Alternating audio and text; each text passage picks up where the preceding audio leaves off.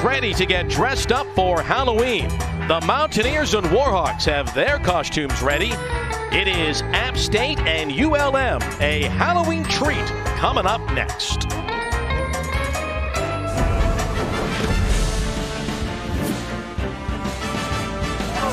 And welcome to ESPN College Football from Malone Stadium in Monroe, Louisiana. Appalachian State in town to take on ULM. And a good Saturday afternoon to you alongside Dustin Fox. I'm Bill Roth, and happy Halloween as well. We are in the Halloween spirit here in Monroe, and I like your costume. I like yours better. I think you look spectacular. Really? Oh, boo. You went there? Have some fun. Hey, speaking of looking spectacular, how about App State? After taking really 26 days off because of COVID-related issues, a statement win at home. Well, those 26 days, I think the players on App State kind of got tired of hearing about Coastal Carolina and Louisiana getting ranked inside the top 25. They came out and made a statement performance against Ark State. Zach Thomas embodies everything that App State is all about. And you see, not just through the air with his arm, but he can do it on the ground. He had a 60-yard touchdown run. You see it right there last Thursday night. Dynamite performance. And a dynamite career for Zach Thomas. He has done it all for App State over the years. 26-4 as a starter. He has thrown 55 passing touchdowns. However, App lost its only road game this year, and the last time they played here at Malone Stadium 3 years ago, it was a horror show. In the final seconds, Louisiana Monroe's Caleb Evans scrambles and finds R.J. Turner for the game-winning touchdown pass. Monroe wins on this field. I think that still might give App State some nightmares, Billy.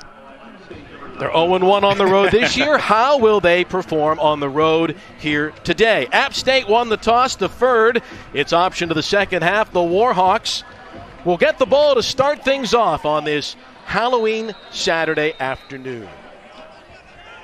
What was really interesting was how well App played after taking really a month off. Now, how will they perform away from Boone? Here we go, ball in the air, and the game is underway. We're going to have a kick return for Isaiah Phillips, and he gets knocked down on the 15.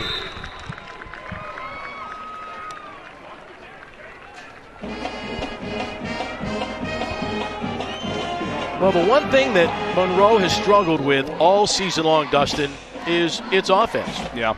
They have had trouble, particularly early. They have fallen behind and fallen behind big in just about every game. They're going to go with Colby Suits again at quarterback. He's the sophomore from North Forney High School in suburban Dallas. It's his third year in the system, but it's his first year as the starter. He's a big kid. He kind of reminds me a little bit of like a Ben Roethlisberger type. At 6'3", 240 pounds. He's tough to get on the ground. He's got a big, strong arm, and he can also run with the football. A play fake and a first down throw for Suits. And a deep shot on the game's first play, and it's through the hands of Fred. He should have had that. In fact, he'd tell you 9 out of 10 times he makes that catch. Well, I love the idea. First play of the game, take a shot deep. It was a little double move on the outside. They're working against one of the top corners in Shamar Jean Charles on the outside. He gets Charles to bite just a little bit, and that ball was delivered on a dime. I mean, that should have been caught, should have been a big play, could have been a touchdown. Kind of the story of the season for ULM, right? They make good plays. They have been terrific till they get to the red zone, and as a result, they are winless on the season. App bringing the heat. Here's a handoff to Johnson. His first touch of the day, the tailback out of Herboro, Alabama.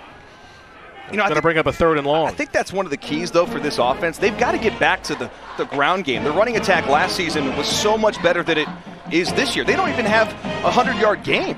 They're averaging 96 yards per contest. Last year, they rushed for over 200 yards in 8 games. They've got to get the rushing attack going. Let's see if they can do it against a stout App State defense. Coming with the heat again on 3rd down, and this ball is overthrown, incomplete. So a quick 3 and out for Monroe. The pass was intended for the tight end, Josh Peterson, and Monroe will punt it away.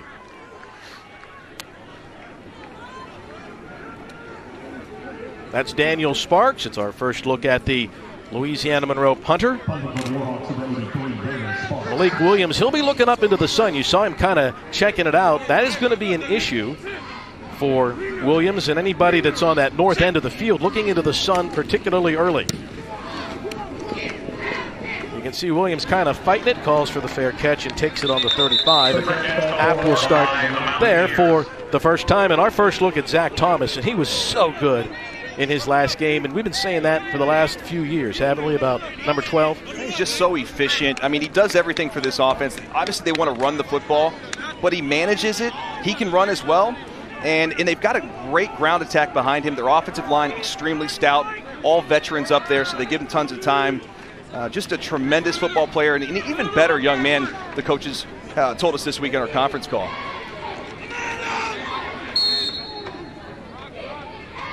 They'll start from the 35. Bring the tight end Pearson to the left. And they run it that way in a big hole on the first play, and a big gain for Harrington into Monroe territory. He was finally brought down by Tyler Glass. Well, this Datrick Harrington kid is just really impressive to watch. So explosive. Watch him just get downhill. Great block up front there by the center, Noah Hannon, and he cuts it up for a big gain, nearly a touchdown. He almost broke it. He comes off a tremendous game. He had 137 yards in his last game. Looks like a designed quarterback run, and it'll be a pickup or 5 or 6 for Thomas on the play. He'll have, 7, 8 carries a game, designed quarterback runs, and just does that. I mean, having that extra element from the quarterback position, Bill, I think it gives you so much more of an added element to your offense, and Zach Thomas gives the App State Mountaineers just that. Second down, they're calling it 4 from the 40. Another play fake for Thomas, and a deep shot, and it is picked off, and we're coming the other way. The game's first turnover, and that's Josh Newton running it all the way back. Well, the turnovers are something that head coach Sean Clark was disappointed in last week, and App turns it over on its first possession here today as Newton gets the pick. Well, this is very impressive by Newton. Man coverage down the field. He's in a defeated position, but the speed to catch up and just rip the ball. Wow, how did he come up with that? It looked like it went off the back of Wells. Wow, what an impressive interception, and just what ULM needed to have a spark defensively. Gets him back to good field position here on what was nearly a touchdown. That's a very I thought it was going to be a score, yeah. No doubt. I thought he had it. A good throw, and it's a touchdown. And now here the other way. Here comes Johnson. And he breaks free, and he stumbles, and he's out of bounds at the 42-yard line. I think he may have pulled up lame there. Grabbing his left hamstring, and the young man is in pain on the home sideline right in front of his own bench. And that's not good for this offense at ULM, because that is a key. As we were talking about, they need to get the ground game going, and it looked right there. It was a wide-open run to the backside. And as soon as Johnson kind of broke into the open field, we'll see it again. Watch, great cutback here, good down block, and then right about there, you can tell as he starts to grab that left hamstring. And he knows it. He's obviously frustrated, in a lot of pain. He knew that was a big play, too. They'll look at Josh Johnson on the sideline early in the first quarter. We'll be back to Monroe in a moment.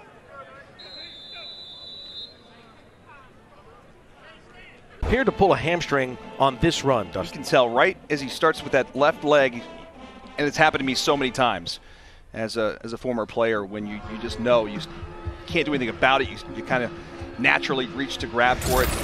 And, man, that was a potential home run hitter on that play right there, and it just pulls up, and you feel bad for the kid because he's been through so much, and he's a really talented running back. In fact, some of the NFL scouts I chatted to during the week said this guy's got a chance to potentially be drafted. And we'll see. Hopefully he's going to be okay. He's from the small town of Hurtsboro, Alabama. You talk about small southern towns, that's one of them. That's about 30 miles south of Auburn, Alabama. The total area of Hurtsboro is 1 square mile. He is from a tiny, tiny town. I know the folks there are watching today. Hopefully Johnson will recover. So now we'll get a look at Isaiah Phillips, the sophomore from Houston. He'll come in the game at tailback. It was a good run and a first down throw now for Suits. Down he goes. That App State defense, which put so much pressure on Arkansas State last week. Say hello to Trey Cobb. He gets the sack, the junior from Waycross, Georgia. They were terrific 10 days ago, and that's exactly where they picked off today. And their second leading returning tackler from a season ago. And we chatted with defensive coordinator Dale Jones this week. He said this guy is just a great player, really overall great football player, and plays that inside linebacker position so well for this App State defense. Leads him in sacks. That was his third. He leads him in tackles. Second down and long, and they dump it off short to Phillips. Oh, and he gets crushed back on the 48-yard line. The Mountaineers have come to hit today. That was Caden Smith, the strong safety. Oh, what a hit that was. Boy, Caden Smith looks like he was shot out of a rocket here. Watch 13.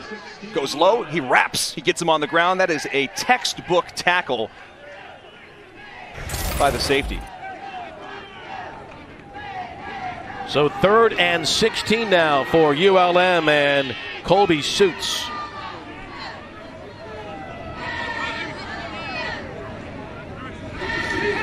App's going to rush 3 and drop 8. A deep ball and nobody home. So after giving up the big run to Josh Johnson, App's defense closes the door. Yeah, it's unfortunate because that drive was promising as it started. Now you lose your top back. We hopefully will see him back in the game. Not sure about that, but again, you know, Suits is doing all he can, trying to take a shot down the field. 3rd and 16 for an offense that's really struggled. It's a tough spot to be in, and App State's defense is going to get off the field. Here's Sparks in to punt again. Malik Williams is the return man inside his 10.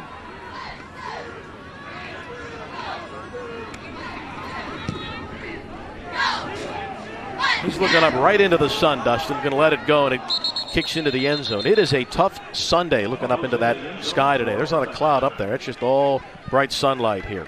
Just going to make for a beautiful full moon later on tonight, by the way. Oh, you know it will. Yeah. Well, let's take a look at what has happened to App State so far this year. 3-1, but if you look closely at the left column, there was almost a month in between the Campbell and the Ark State games. And I said to Coach, what happened against Marshall? And he said, we just didn't play well. And it's not that they didn't show up or whatnot. Marshall's a really good football team. You know, they didn't run for over 100 yards, which certainly hurt their offense. And defensively, they just didn't do enough, didn't make enough big plays. First down run and a gain of a yard. When we take a look at Kevin Pointer, the defensive tackle, and the defensive line for ULM, they're athletic up front. They are, and you know, Pointer's a good one, but the one that jumps out at me is Ty Shelby, the defensive end, number 44. I mean, he is a really good player, the most consistent player probably on defense. And they need those guys to step up and make big plays because their offense has really been struggling.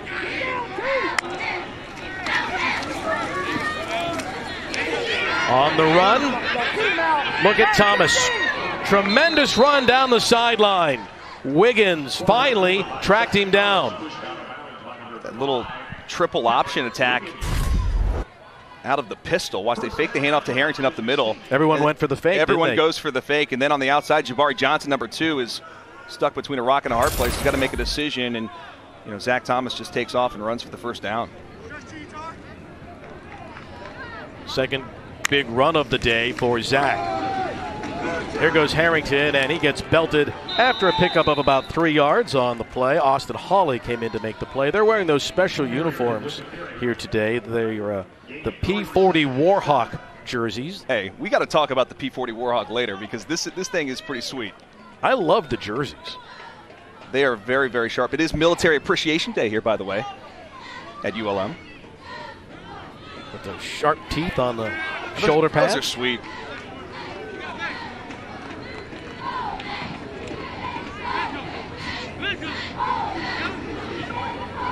Thomas looks like he's changing the play at the line. Peterson, or rather Malik Williams now lines up. They go trips to the right on 2nd and 7 out of the gun. And keep it on the ground again to Harrington. And Monroe's defense is there. I think that Zach Thomas saw that the defense of ULM was in man coverage. They shift a back out to the right, and they come back to the left side. They try to shift the strength of the defense, and it just didn't work. Shelby made the play defensively. Now they'll make a change. You saw Javarian Jenkins leave. They'll go nickel defensively on third down in a pure passing situation now for Thomas and App State.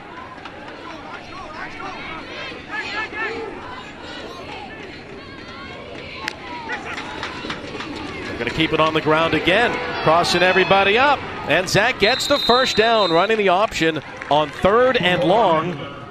He has been a tremendous player over the years, and already on this drive we've seen why. He seems to make the right decision every time. Multiple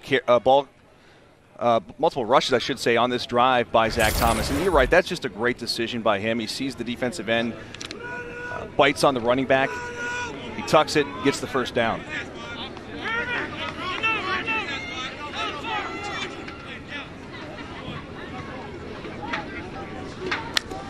From the 44-yard line, straight ahead running again, and that's Peoples, his first touch of the day. Sophomore out of Alabama. He had that knee injury in last year's season opener. They've got great depth at running back. In fact, all four App State running backs have had at least one 100-yard game this year.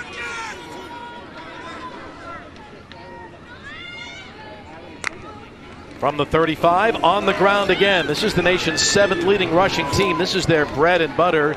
Peoples gets inside the 30-yard line before he's knocked out of bounds. Yeah, the running backs have been tremendous. You look at what they've done on the starting job from there. Thomas to the air, a short pass to Malik Williams, and a run ahead for 9 ahead of the 21-yard line before Austin Hawley brought him down. So Marcus Williams, number 8, fifth-year senior, was supposed to be the starter coming into the season. He has 3 fumbles on the year, and basically his last fumble 2 games ago, hasn't seen the field since. If you fumble the ball and play for Sean Clark, you're not going to play very much. No, it's discipline, it's fundamentals, and that is what App State really embodies. Ball security number 1. They talk about that every practice, every meeting. Tony Peterson, the offensive coordinator, said the number 1 thing we talk about with our kids, particularly when you're going on the road, ball security. They turned the ball over on their first possession. They're looking to score here. That'll be enough for the first down. Hawley again made the play defensively. That was Tucker on the carry. Tucker, just a freshman. Hasn't seen much action this season. Has a couple carries. It is a first down, and now Thomas has some room. He's inside the 10, puts his shoulders down, and gets inside the 1-yard line. It will be first down and goal to go for App State. They don't like their quarterbacks to slide, and of course, Zach Thomas takes off here with this. Puts his shoulders down, tries to avoid the brunt of the contact, but that's going to give him a first and goal. Zach Thomas, we talked about him in the open. This kid is very, very impressive. From inside the 1, first and goal, and an easy walk-in touchdown for Peebles. It's his 3rd score of the year, and App State jumps on top here in the first quarter.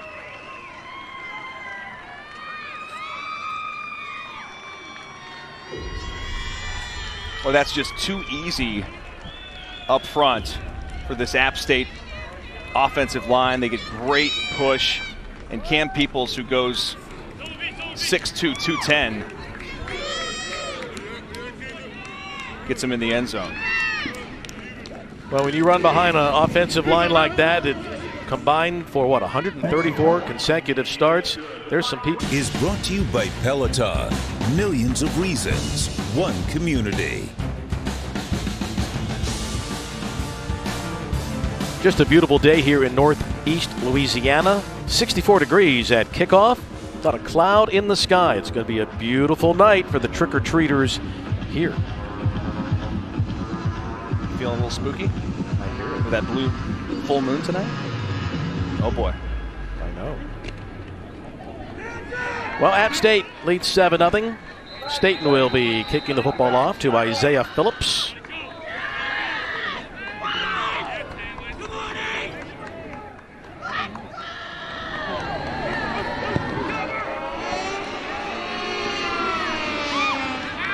Phillips touched it, and then, oh my goodness, it went out of bounds. That is just a mistake by Phillips.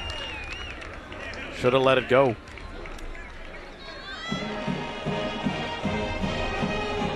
If you're going to try to field that, you got to either fair catch it or you got to get on the end line, or the sideline, I should say, and touch the ball. That would be a penalty on the kicking team. But, man, that's just a mistake right there by Isaiah Phillips.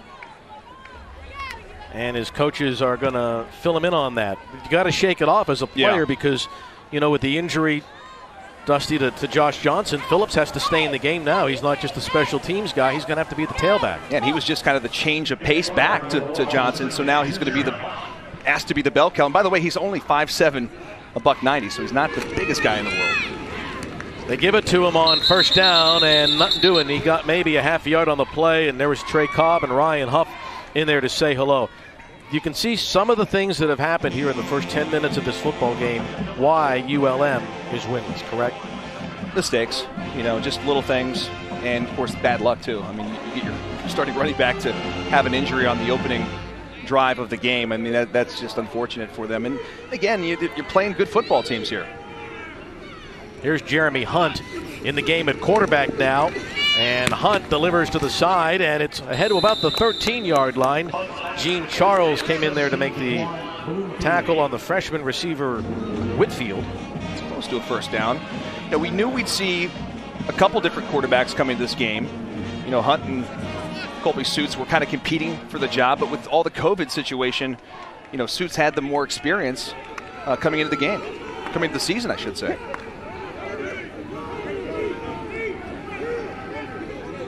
Third and 2 for Jeremy Hunt in his first action of the day.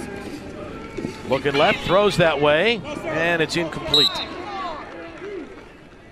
He was trying to connect again with Whitfield, the freshman, right in front of his own bench, and the Warhawks will kick it away, this time out of the end zone. Well, this defense for App State is very impressive. The speed is what jumps out at me, Bill. When you watch the way that they run to the football and just their coverage skills, I mean, they're locking these guys down on the outside. They're getting pressure.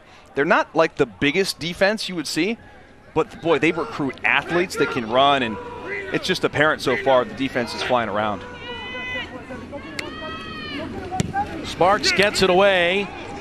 Fair catch called for by Malik Williams on the 46, and that's where App will take over late in the first quarter. Mountaineers up 7-0. Don't forget to vote on Election Day, November 3rd. For more. That is the actual sound of a Curtis P-40 Warhawk that made its first flight way back in 1938. You know, back in 2006, Northeast Louisiana changed to Louisiana Monroe, and they changed the name from Indians to Warhawks in honor of the P-40 Warhawk plane. And Matt Viator's in his 5th year as the head coach here. He's a Louisiana guy, if ever one there was, at McNeese State. Before that, in high schools in this state, he is a Louisiana guy through and through. App State with the lead and the football. And that's Marcus Williams, the senior from Rocky Mount, carrying the football. He runs into Travion Webster. He was banged up this week. There was some thoughts that Webster may not be able to go today, which is a key guy for them, but Williams is a tough guy to bring down at 210. He is, and we talked about, you know, his fumbling issues he's had this season. Well, it's good to see him back out here on the field. It really gives them kind of a four-headed monster in the backfield. He has the first down, and he breaks free. Williams inside the 20, still going, and he'll score. Tremendous run for Marcus Williams Jr. That's number 8, Marcus Williams Jr. Boy, sometimes maybe not playing as much motivates you. Watch the cutback and the determination on this run by Marcus Williams at the end. He cuts back inside to get a block, and then right there, you're going to see a missed tackle by Kevrick Wiggins, number 5, the cornerback for ULM. Just can't get him on the ground. You've got to wrap and tackle a big fellow like Marcus Williams, and that didn't happen right there. Staten adds the extra point, and App doubles the lead, 14-0. I mentioned he's a tough guy to bring down to 210. You know, Wiggins is only 170. Once he got to the second level, Wiggins had no chance to bring down a guy that outweighs him by 40 pounds. Right, we didn't get touched until he's about 7 yards downfield, and you watch Wiggins come in. He was number 5 right there. He's 5'11", 170, number 5, Wiggins. And then look at Williams, Marcus Williams, I should say, right there. Hold on to the football at the end of the play. We talked about the fumbling. There was a defender coming in right at the end trying to punch the ball out. And, of course, not going to happen today.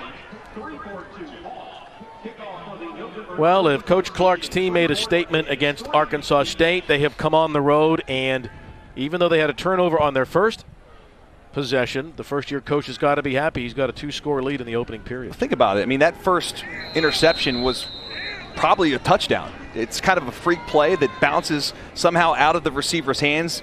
The DB picks it off, takes it the other direction, but that's 3 straight drives where they've marched right down the field on the Warhawks. Isaiah Phillips returns from the 10 for ULM. And near the 24-yard line, he steps out of bounds.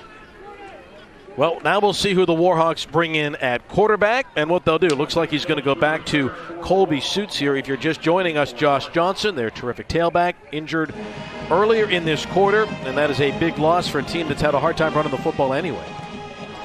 There's no question. Now they're basically left with Isaiah Phillips, who's a sophomore, 5'7", 192 pounds, but he just has 6 carries on the season, so not a lot of experience from that position now as Josh Johnson, your bell cow, is out with what would appear to be a hamstring injury. First down throw for Suits, connects to Carter, and that's a good first down throw. One thing that Coach V talked about this week, he said, every time I look up on the scoreboard in the first quarter, we're down. And not down 7-0, it's 14-0, 21-0. This is familiar territory for his kids. And like last week against South Alabama, you know, they go down to the 5-yard line and they throw a 95-yard pick 6. I mean, they just have had so much bad luck in the red zone. Can't get a lead, turn the football over, mistakes, being bad in the kicking game, inconsistent on 3rd and 4th down defensively, can't get off the field. They've got a lot of issues. Nice job by Phillips to stay on his feet. He picks up the first down ahead to the 37-yard line. But despite being winless and despite trailing every minute of every game this season, they've had really good spirits. They've had good practices. We had a chance to visit with a couple of the players. Yeah. They're very enthused. There's not been an attitude issue here at all. Yeah, it's one of those things. It's been such a weird year, 2020. The issues that everyone has to deal with. You know, everyone's been hit with some sort of COVID situation, and players are resilient. And I think the kids are just happy to play football because, Billy, at least when you're playing ball, it takes your mind off of everything else. Suits gets out of trouble and stays on his feet and ahead to the 45-yard line. An 8-yard pickup for Colby Suits.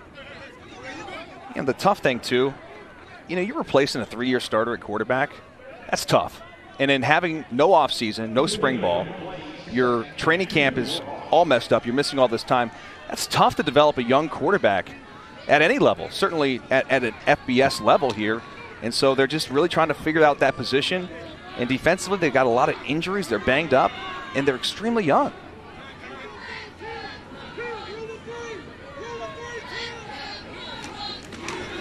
Quick throw from Suits, and a tremendous job by the corner, chopping him down. App's corners are so good.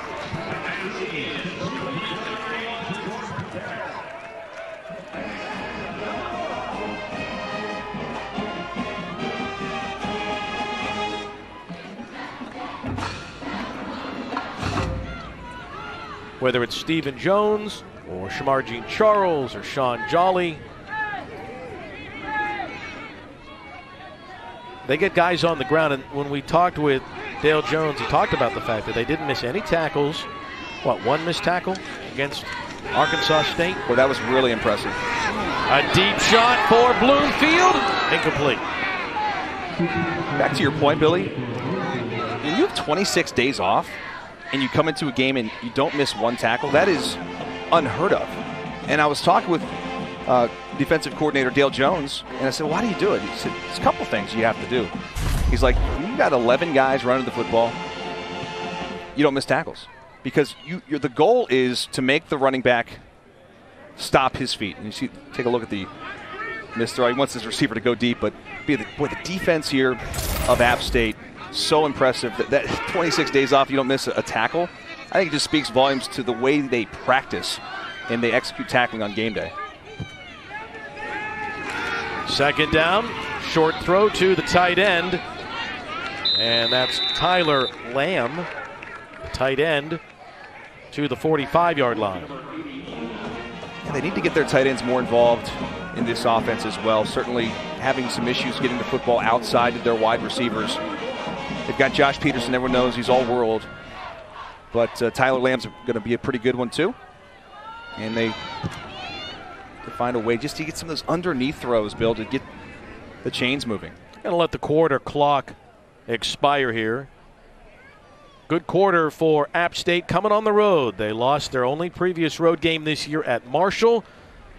But today they have looked every bit like the four-time defending Sun Belt Conference champs.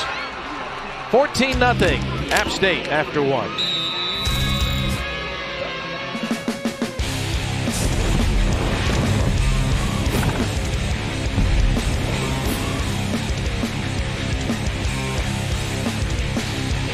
Quarter, App State leading 14-0 here at Monroe. We talked about the fact that ULM has been behind all year long. That's not hyperbole. Look at the minutes trailed versus, well, minutes that they've had the lead this year. They have not been ahead for 1 minute of a game midway through this season. Well, there's a good reason why you're 0-6 right now. I mean, you got to get off to faster starts. You can't beat yourself and make mistakes, and that's what they've been doing. Third down run for Isaiah Phillips, and he gets ahead of the 44-yard line before Caleb Sperlin, the left defensive end from Galax, Virginia. He and Trey Cobb make the tackle. It's going to be fourth down, and they're going to go for it.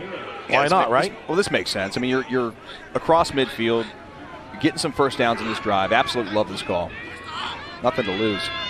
Frankly, with Big Colby Suits at 6'3", 240, I'd get under center and just quarterback sneak it. I don't know why teams don't do that more often.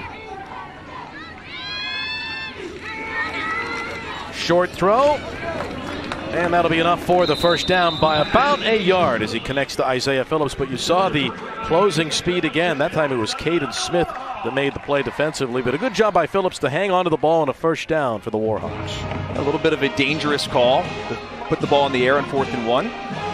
Nonetheless, they keep the chains moving, and we'll see if maybe ULM can get something going here, something positive, get some points on the board, try to feel like you're in this game, because right now it's just been so dominant for App State. Their offense has just marched up and down the field.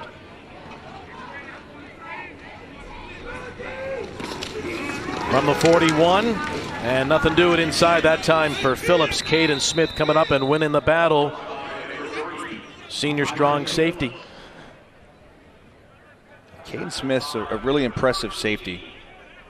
You know, they were saying that he can play really anywhere in the secondary. He's got excellent coverage skills, good speed, and you see the physicality. He's already made a couple nice plays in the run game coming up from his safety spot.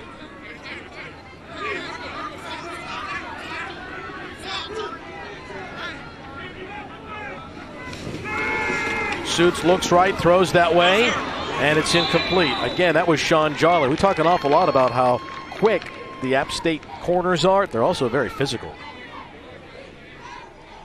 You look at Jolly and Shamar Jean-Charles, they're the two top corners in the country, according to Pro Football Focus. They rate the cornerbacks. This is the top tandem in the entire nation. So you talk about trying to take chances down the field, number 3 and number 8. You want to stay away from these guys. Jolly's got a chance to play at the next level, and I think Shamar does as well.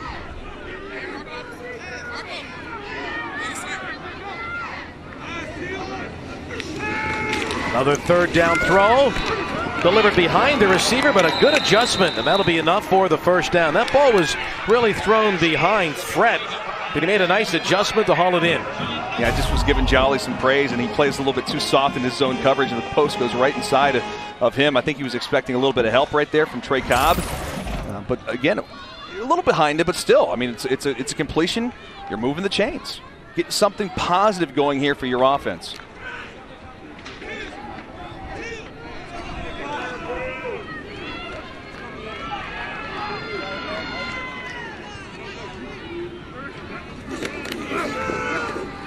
on the ground on first down. As the field gets shorter, though, as we get near the red zone, App State's defense is going to get even better, isn't it? Yeah, this is where they really kind of buckle down. They pin their ears back. They're going to put pressure on Colby Suits.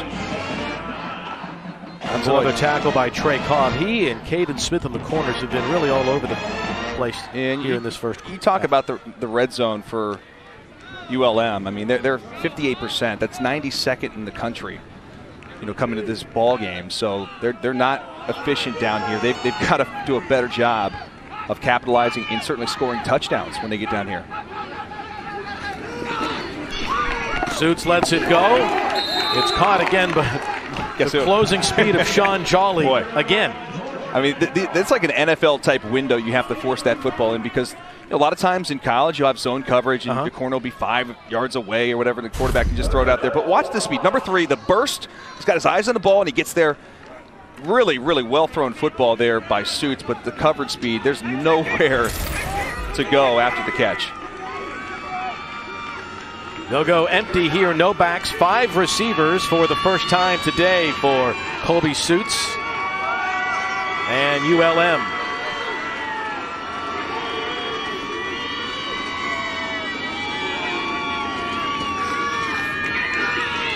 Suits going to try to run for it, and he gets knocked down near the 14-yard line. He needed to get to the 13. He may have had enough forward progress. He did.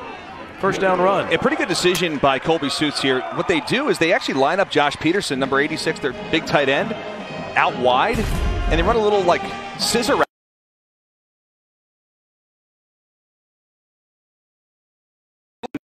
Picks up that first down. They list them at 235, 240, but Suits is really, what would we say, 250-ish? Boy, I don't think I want to tackle a quarterback who's 250 pounds. My goodness. He hands it off, and the ball is on the ground. And ULM covers it. Phillips coughed it up, but the Warhawks fall on it. Boy, that was, again, almost one of those plays we've been talking about, the inconsistencies, the mistakes down here in the red zone, and not sure who gets on the football there. It was Bloomfield. Was it Bloomfield? The speedster. Recognized the ball come out and just comes in here out of nowhere, dives on the ball. Johnny on the spot, because that was going to be a turnover, and App State was going to have the football at about the 1-yard line. But again, you still see the inconsistencies. He looks like he's a little banged up right there.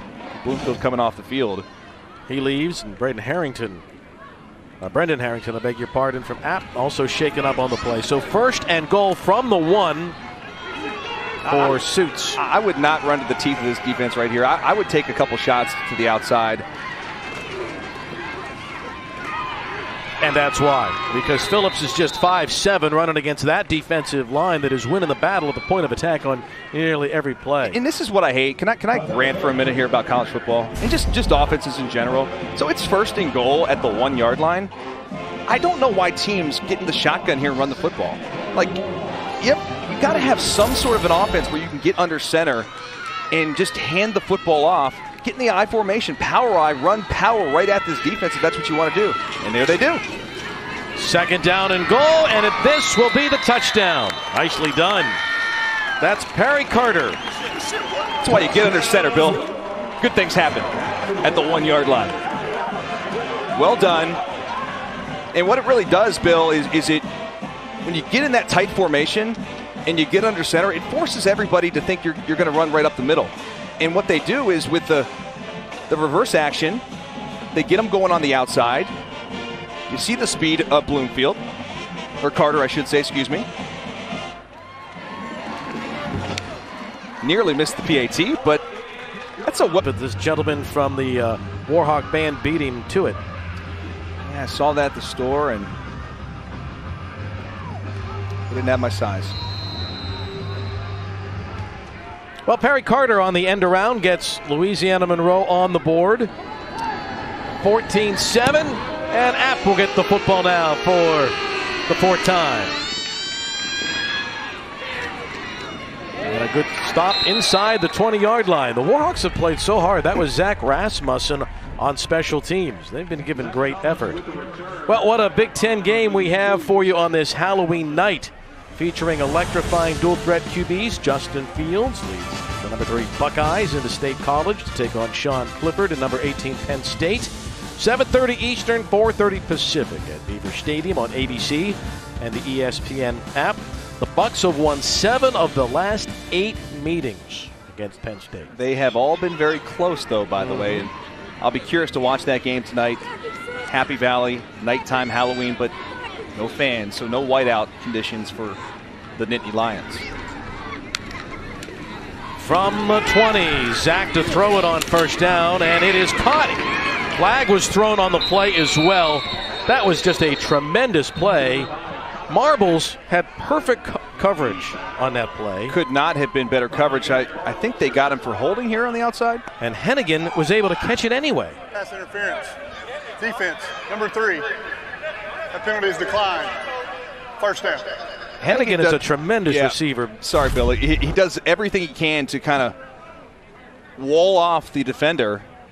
Marbles there, and a really great throw. Watch this. There's contact there. He's going to hold him up with 2 hands, and somehow Zach Thomas fits that into that tight window. Well played by both Thomas and Hennigan. 2 seniors that have played an awful lot with each other over the years. There's a pickup of about 6 yards.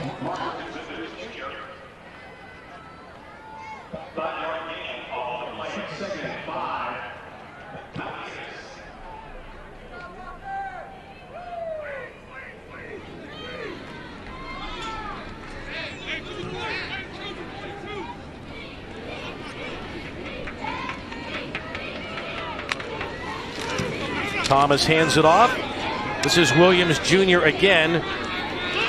And he'll have the first down, crossing the 50-yard line to the 49-yard line.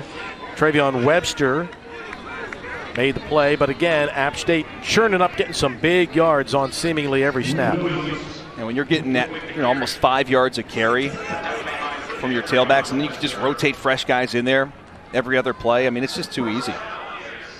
And then what they do is they'll kind of lull you to sleep a little bit, and then all of a sudden Zach Thomas will get in the shotgun position, and he'll throw it over your head, which is what I would do right now. You've been running it efficiently. I'd take a shot right here at midfield. Keep it on the ground again. They are just pushing them down, and with fresh legs, whether it's Peoples or Harrington or now Williams on this drive, they are churning the yards on the ground. And churning that clock, too. It's been a fast-moving first half. I mean, if you think about it, Dusty, the last 2 games, look at the stats. They've rushed for 305 and 404 yards. I mean, this is App State football right here. I mean, we are in Northeast Louisiana, but in a way, those guys in the black helmets are saying, welcome to Boone, here we come. You see the numbers, 168 already in this game. Their 3 wins, you talk about it. I mean, they're averaging almost 340 yards per game. It's almost the same play every time. They're running the same play.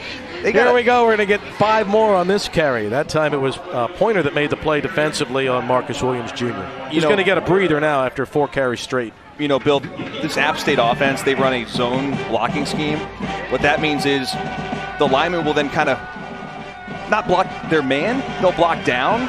And then what it does is it allows the running back to pick and choose his hole. And that's why you're seeing these seams. And these running backs do such a great job of getting north and south. 3rd and short. Harrington is in the game now at tailback with fresh legs. Hennigan comes in motion. Struggling for the first down and a win at the point of attack that time for ULM.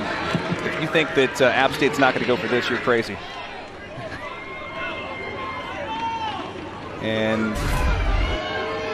But again, really good job up front. You got that middle of the defense kind of just walling it off, and there's just nowhere for the running back to go. 4th and 1. This is a no-brainer situation here for Sean Clark and his offense. They got the stop on 3rd and 1. Can they get it on 4th down? No. Harrington that time spins for the first down ahead to the 37-yard line. Just grinding out these runs, just churning the first downs.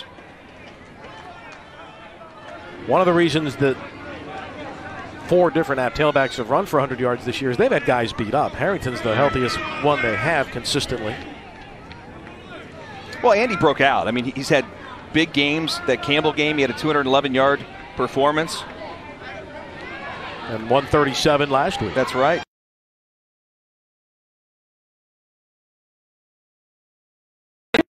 Thomas throws deep, and it's caught for the touchdown.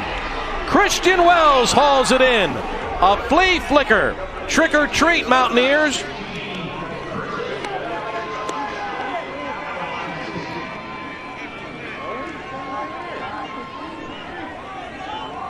Christian Wells, just another one of those receivers that is starting to break out in this offense.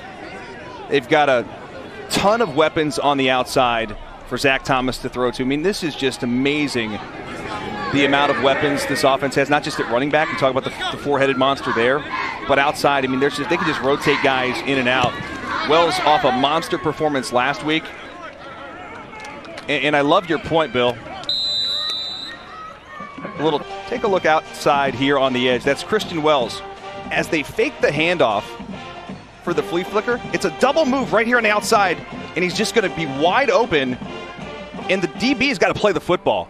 He still has a chance. The ball's a little bit underthrown, but a really great play by Christian Wells. A little stutter and go on the outside, and a beautiful job finishing the football play. 7th touchdown of the year for Zach Thomas. And his App State team now leads 21-7. Yeah, but I agree with you. I think when Jabari Johnson looks at the tape tomorrow, he's going to say, I need to go catch that football. Got to play the ball. Isaiah Phillips on the kick return for the Warhawks has a bit of a seam, but it closes in a big old hurry, and the ball is out. I think App State might have it. Boy, there was a big collision.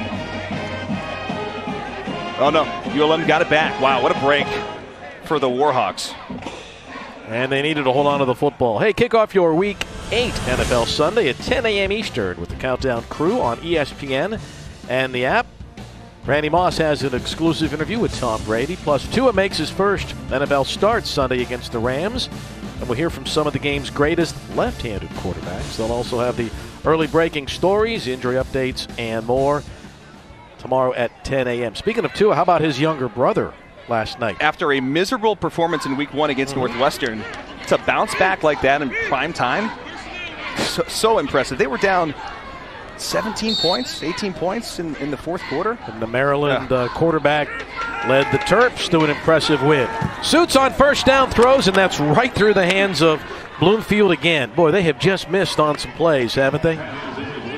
It's a close one. Shamar Jean-Charles was the other corner in coverage there. I'm not sure if he might get a paw on this. Yeah, there's pretty good coverage. No, I think Jean-Charles gets in there with his hand and gets that ball out. Good job picking up on that. Jean-Charles breaks up more passes than any other player in the Sun Belt and among the leaders nationally. In fact, App State's defense is number 1 in passes defended per game, 7.5 per game for App State. Suits on second down. Rush comes, and he is sacked for the second time this afternoon. Well, that was some great disguise by App State defensively. They line up like they're going to play cover 3, and then they shift out the last minute to cover 2 look. And Suits just didn't have anywhere to go with the football. Watch him sit back there. Looks off to his left. He doesn't expect that linebacker to be there. And the window closes rather quickly. And if you're Dale Jones and you've got these veterans back there, you can make changes on the fly, right? No question. You've got guys you feel comfortable with, confident in. These guys can do all kinds of disguises. And certainly when you've got players that you can match up with on the outside. Appalachian State. It allows you to do more. Also be immediate timeout. Allows you to do more in terms of pressures, and that's huge.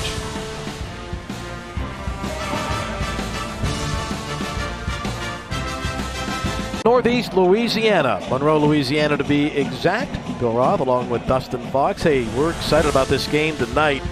Penn State and Ohio State. 7:30 Eastern, 4:30 Pacific. The Buckeyes looked so good against Nebraska. The Lions had that tough loss in its game up at Indiana. Huge game in the Big Ten. Third down now for Suits and ULM. Lets it go over the middle, and he connects. That might have been his best throw of the game, and it is a first down. Boy, Demetrius Taylor on the inside looks like he's going to have a for sure sack of Colby Suits. Watch 9 right here coming inside, and he does a really good job, the offensive line of ULM, of picking him up, and Suits stepping up there and delivering that football.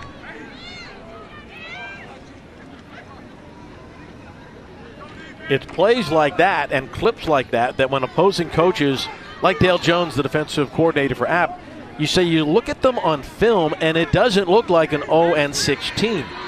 Because during the course of the game, Suits will make 3 or 4 plays like that in a row.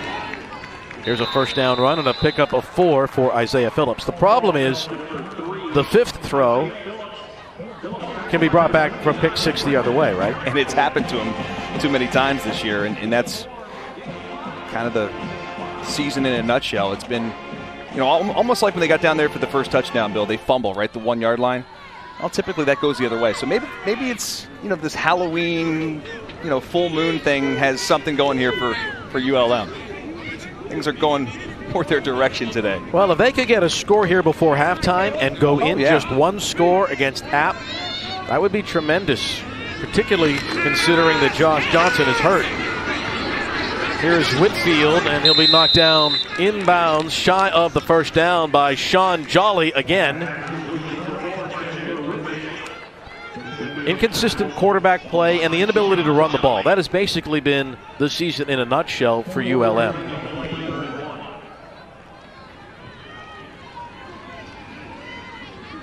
Only 4 teams in college football have 12 games scheduled. We are halfway through the season. They're 0-6, and they've yet to hit 100 yards rushing in a game as a team. So we stop the clock. And with Johnson being out, that may continue again today. Have you heard that before, Bill? The chains are broken? Yeah. It's 2020. It's 2020, buddy. Isn't that the answer to everything these days? Third down and 1. And again, the 5'7" sophomore from Houston, Phillips, is the back. They don't give it to the end around on the sweep. Phillips takes it, and he will have the first down. Crossing midfield to the App 48-yard line, Caden Smith making the play defensively. Well, it's an opportunity for Phillips, right? Johnson is down, and it's an opportunity for Phillips to show what he can do as the primary carrier. And he's only got 8 carries on the season, so he's going to have to play a lot this game, and I'm guessing if those hamstrings don't heal overnight, probably a lot more as we go throughout the rest of the season. From the 48, the snap's a bit low. This is a trick play, the lateral, and then the deep pass. It is caught, and then it's dropped incomplete. It was stripped at the last moment. I think Gene Charles may have stripped that free as well, but that's another example of just missing for ULM. You know what I love about this play by Gene Charles here on the outside? He's beat, okay? It's a trick play. He bites on the fake. He comes up, but he doesn't give up on the play. He's in a defeated position, and a lot of times in these situations down the field, you'll see a cornerback kind of panic, and they'll grab, and there'll be a penalty called. It'll be a pass interference or a hold. And in that situation, he didn't. He played the ball through the receiver's hands, through the down, all the way to the ground, I should say, and made the play. That's well played cornerback play for App State. That ball gets tipped and nearly intercepted right through the hands of Phillips. Watch Gene Charles recover on this. All right, so he's behind the entire down. And look at this. Gets his hand through it and plays the ball all the way to the ground. It's exactly how you're taught. See, this ball's caught. And right there, he rips it out the last second. Beautiful play. That's his 11th pass breakup of the season, 2nd today. He's now #1 in America in pass breakups. And so big 3rd and 10 coming up here. You know Colby's going to have to put it in the air. I'll be curious to see if you got any pressure coming here from App State. And they all drop out. He just rushed 3. And they get to Suits anyway. That'll be the 3rd sack of this first half, and App's going to call timeout with 1:42 to go. Jordan Earl, Taylor get the sack.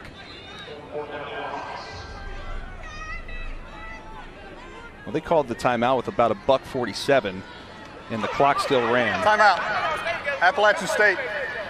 Second charge timeout.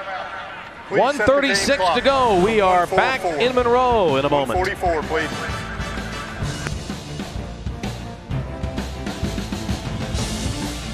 In the first half, here in Monroe, Louisiana on Military Appreciation Day. Bill Roth, Dustin Fox with you. So glad you could join us on this Halloween Saturday. It is also Military Appreciation Saturday here at ULM.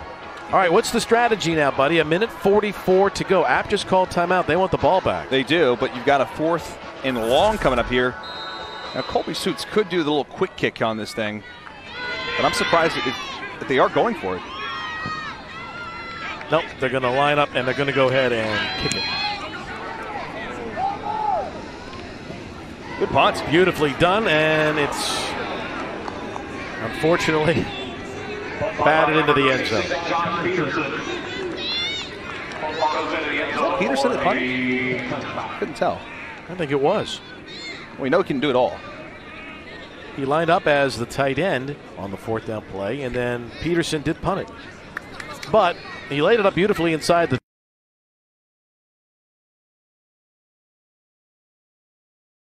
ULM in 2020. Yeah, I like the decision. My thought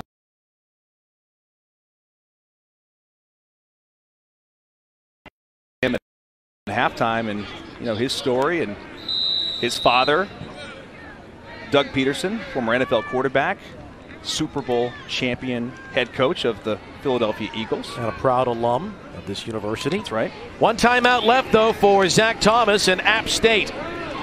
He'll run on 1st down, and he gets out of bounds near the 30. Give him a 9-yard pickup. They'll call it the 29-yard line. Hunter Smith was in pursuit of Zach. Just the veteran presence of Thomas, knowing there, hey, we got one timeout left. We're trying to go down here and get some points. Got to make sure I get out of bounds. He probably could have cut it upfield to get the 1st down, but he decides it's smarter. Hey, let's get out of bounds here, save ourselves some clock. Is it important to save the timeout if you want to get a field goal kicker in late? That is the idea, and they've got a pretty decent kicker, so they just got to get within probably distance of about 45 yards. Harrington has the 1st down, and he gets knocked out of bounds again. Boy, it helps when you've got a veteran senior like Thomas back there. He knows exactly what he's doing. It's almost like having another coach on the field. And I'm guessing that it's probably fun for him to run the 2-minute drill because he gets a chance to actually just run the offense and throw the football. As a quarterback, you want to do that. You live for these opportunities as opposed to handing the football off half the time. From the 34, Thomas to let it go again. Steps into that throw, and it's through the hands of the receiver, Wells, but a flag thrown. I think they're going to get Wiggins? Is it Wiggins? Number 5? I think so. He knew he had man coverage, Thomas did, and it's a little just stutter off the line of scrimmage. He created enough separation. I thought that was going to be a surefire catch, but of course he had some cloth, and then we see a little cloth on the field.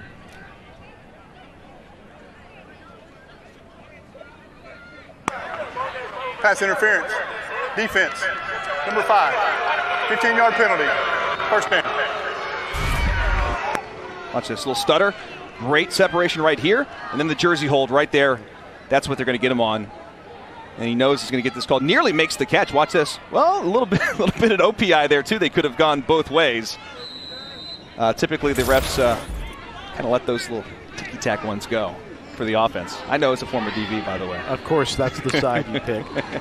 Gives him a 1st down just shy of midfield. Thomas, another deep throw. And they rule that incomplete. Now here does come the flag as Holly collided with the intended receiver. Flag for pass interference again.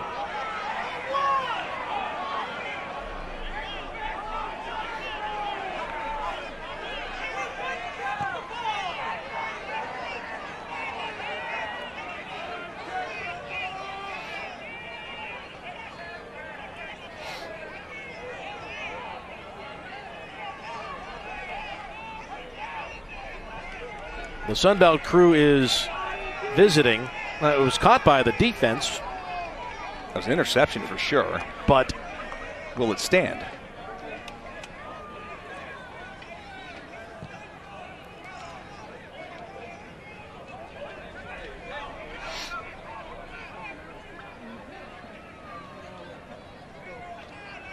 Well, they're clearly not 100% sure just yet.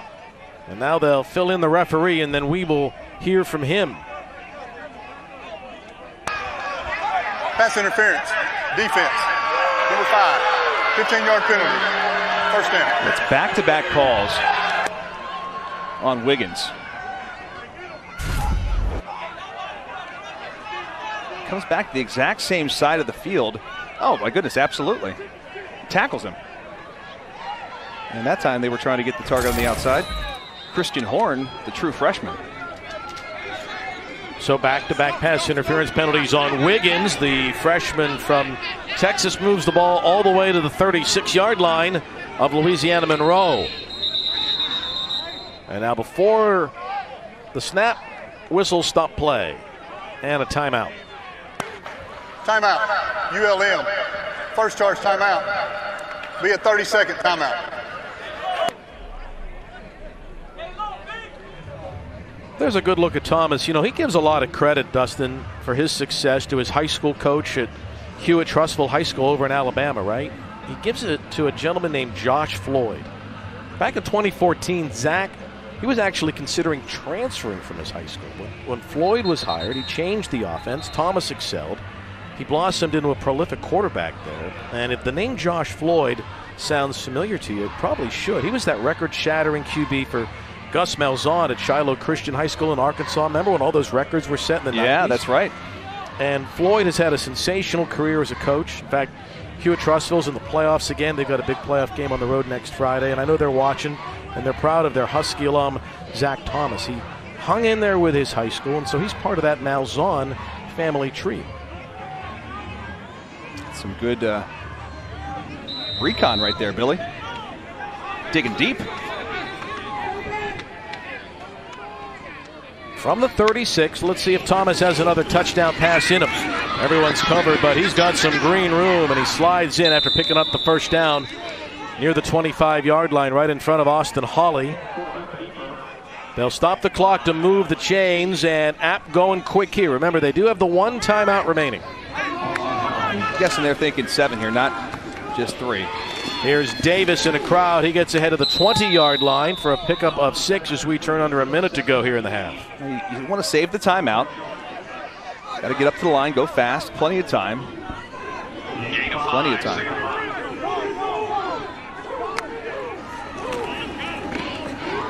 Oh, that Thomas has all sorts of room again. Stays on his feet, and he has the first down inside the 3-yard line down to the 2. It'll be first and goal for Zach Thomas in App State.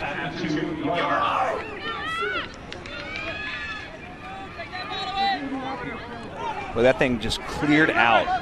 The wide receiver at the bottom of the screen goes all the way across in man coverage, and great awareness by Thomas to see that and have the presence to step up. Harrington takes the handoff on first and goal, and he runs into Ty Shelby, who's been their most consistent defender, and they'll call a timeout now with 17 seconds left. So timeout. Appalachian State. Third and final timeout. 30-second timeout. All right, so here's the deal. You got strategy here. No timeouts. You still can run the football, but you got to be careful, because if you run the ball and get stopped, you got to spike it, which you have enough downs to do. And then you run your field goal team on the field. Or you take a couple shots at the end zone. You've got a fifth-year senior that is going to make the right decision, I would think. Tony Peterson will call the play. He's the offensive coordinator for Appalachian State. Speaking of Tony Peterson, you know, his last game as a collegiate player was in the 1987 1AA National Championship game. He quarterbacked Marshall against Northeast Louisiana. Oh, boy. Which, of course, then became ULM. Old stomping grounds. Yeah, right. Of course. So Tony Peterson back here in action, competing now as a coach, offensive coordinator for App State against this team. Look at Coach There's Peterson. Tony, prolific quarterback for the Thundering Herd.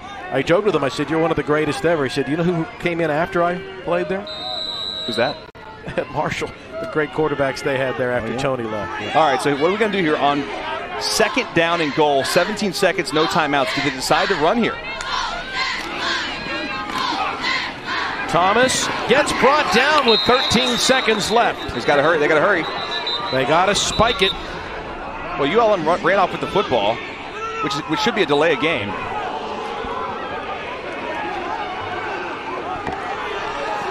And they don't get the spike in time. And the App State coaches are upset. Well, because the ULM defender took the ball and ran about 7-8 yards the other direction. That should have been a delay of game on the defense.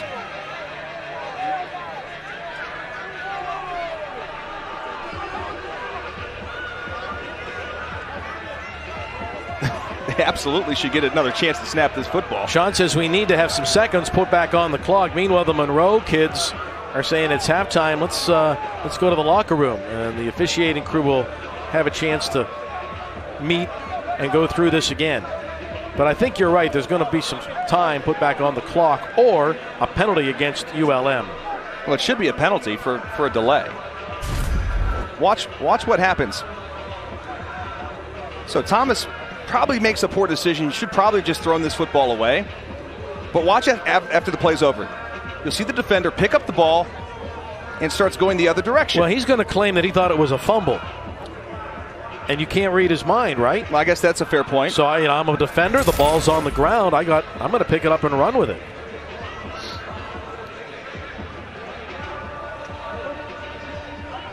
So after looking at that, the ruling on the field is that the half is over.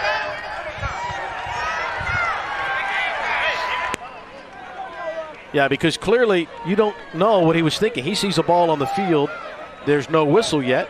He picks it up and runs with it.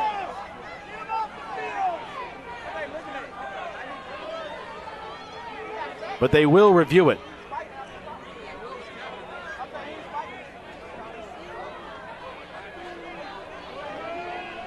Halftime. Wow. Well, I did a good play by the ULM defender by saving him points. And you can certainly understand why Coach Clark would be upset. He's saying their defender picked up the ball and didn't let you all spot it. But interesting play call, an interesting decision by Thomas not to throw it away. That's the risk of running the ball. Well, that is the end of the first half from Monroe, Louisiana on this Halloween Saturday. We'll get you to our ESPN studio next, right after these quick messages. We take it very seriously in our house, and unfortunately not able to be there for trick or treat, but we're here on Halloween evening as we we'll see the moon pop up at some point here. I love some of the outfits. Oh, you see the Scooby-Doo? Yeah. I like that one. App State's going to get the ball to begin the second half, leading just by 2 scores, 21-7. And that's going to be a kickoff out of bounds, and that'll be a penalty. And we'll get things going following that for App State. All right, give me a grade of Appalachian's offense in the first half. Kick out of bounds. Kicking team. Ball we placed at the 35-yard line. How would you First grade down. Zach and what we saw the guys in the black helmets in the first half? Give them a B+. How about that? Because, again, they didn't finish off the end of the first half. They get down to the 1-yard line. It was bad clock management by Appalachian State, and Zach Thomas not throwing that football away. That was kind of surprising there, and not be able to get a field goal unit on the field. But overall, I mean, they ran the ball effectively. They did the things they're supposed to do. But if you're an Appalachian State fan, you expect to be up at this point 28-7 at halftime after the last drive. So that's why I dropped them down from maybe an A- to a B+. You are a tough grader. They averaged 9.2 yards per play. Got to get in the end zone. But it's about points. Production. Got to get in the end zone. Let's see how they do. First possession of quarter number 3 for Thomas. The last time App played here was a wild shootout in Monroe and winning up at the end. Here's Harrington, and he shows his strength with his legs. Webster, the senior weak linebacker, made the play defensively, but it was another 7-yard pickup on first down for Dietrich Harrington. You can see why he's getting the bulk of the carries in this offense. He just keeps churning those legs. So it takes multiple defenders to get him on the ground. He picks up 7 yards. What looked like it was just going to be about a 3 or 4 yard gain.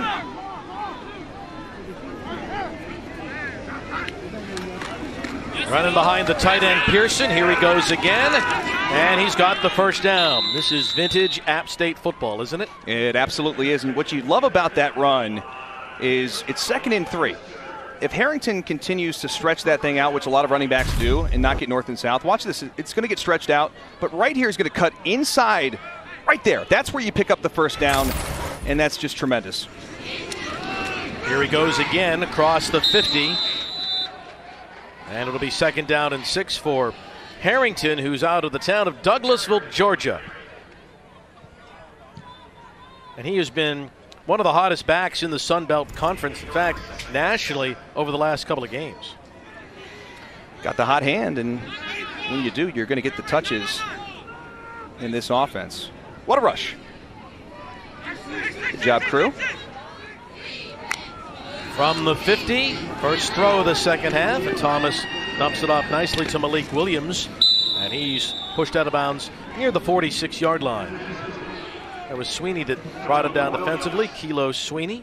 3rd down coming up for App. They are so good at converting on 3rd downs. Best in this league in that category, and they're facing a team that's really struggled. Scott Stoker, the defensive coordinator from Monroe, was talking about the fact that, boy, we just can't get off the field. Here's a great example, right? It's 3rd down and about 3. And I think you got really 2 plays. I can't imagine that App's not going to go for this if it gets to 4th down. Pass is broken up, but a flag. Oh, I thought that was really good coverage there by Josh Newton, but they're going to say he comes through the backside for a pass interference call. And he's upset about it. Newton had the interception on the first possession of this game, but this will be the 3rd pass interference call against the Warhawks. Holding. Number 20 on defense. Holding eligible receiver. 10-yard foul. First down. Dustin, he must have grabbed the jersey. He must have grabbed early, because when he comes in, I thought that it's kind of a bang-bang play. Watch right here. Yeah, there's the grab. Because at the point of contact when the football arrives, that was fine. But he grabs him early, and that's the right call. By the way, that's the 3rd first down by penalty that App has gotten. All 3, Christian Wells, the intended receiver, so he doesn't get credit for the yards there. You know what I'm saying? But he's drawing penalties. Some hidden yardage there. Mm-hmm. You know, Wells is a redshirt freshman from Fort Lauderdale who had the big game last week. He and Thomas clearly on the same page. He's got him. Nicely thrown. Touchdown, Malik Williams.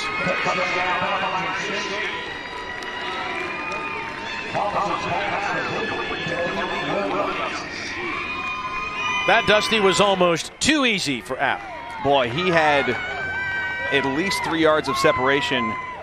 And I'm thinking, is Zach Thomas going to drop this in the bucket? And he does. Perfect throw. Way to come back and redeem himself. Look at this. The only defender is Keverick Wiggins. And again, he's running from behind 3-4 yards. That was a pretty quick response for the Mountaineers. 2nd touchdown pass of the day for Zach, his 8th of the year. Staten knocks through the PAT, and App picks out for tonight. These young Warhawk fans came with their Halloween spirit. Would it be mean if they came to my house and I was in my Michael Myers outfit and scared them? You would not do that to that young lady, would you? Maybe. Oh, my God. I do it to my own kids. You did? Oh, yeah. You Buckeyes. My kids are horrified. App State again comes down the field, and they get Bird, and he chops down the return man, Isaiah Phillips, who will have to stay in the game. Now, they have told us that there is a chance Josh Johnson may be able to return. He wants to come back. He wants to play. But as of now, he's not in the lineup for the Warhawks. Look at this defense. So we talked to defensive coordinator Dale Jones. His keys to tackling, you got to pull the trigger, which means you got to go right now.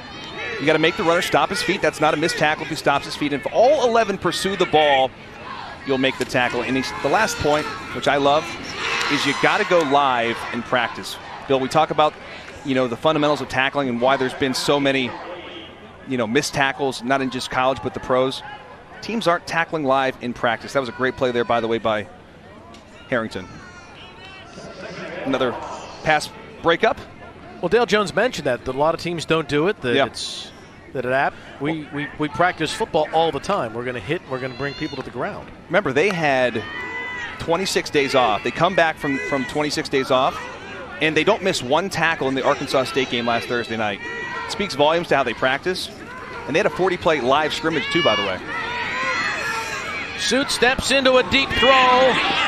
Well underthrown and picked off on the 32-yard line by the Mountaineers' Ryan Huff. The junior out of Athens. That is the ultimate free safety play. He was backpedaling like a center fielder. Yeah, he's that half-field safety. A lot of times he comes up inside the box. But on this play, he's going to play the half field, which means you're in cover 2. And as the quarterback steps up here, this is like a Hail Mary. You're just taking a shot to try and make something happen. Ball's completely underthrown. Huff with an easy interception, the second pick of his career.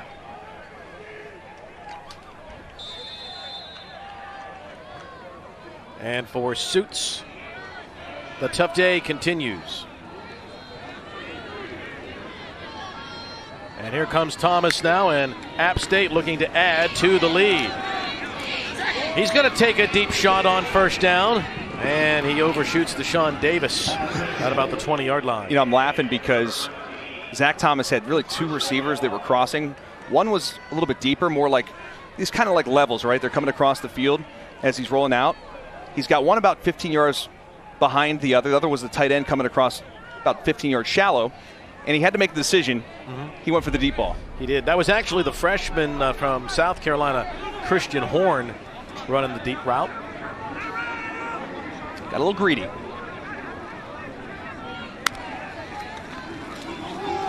Second and 10, and they gang up on Cameron Peebles. Boy, he's tough to bring down. 5 of them, and they never do get him down, do they? He never even goes to the ground after 5 Warhawks are trying to bring him down. He keeps churning those legs. And again, just watch this. Here, 1 guy, 2 guys, 3, 4, 5, 6, 7, 8. 8 guys can't get him on the ground. Are you kidding me? I know it's not a gainer, but it's an impressive play.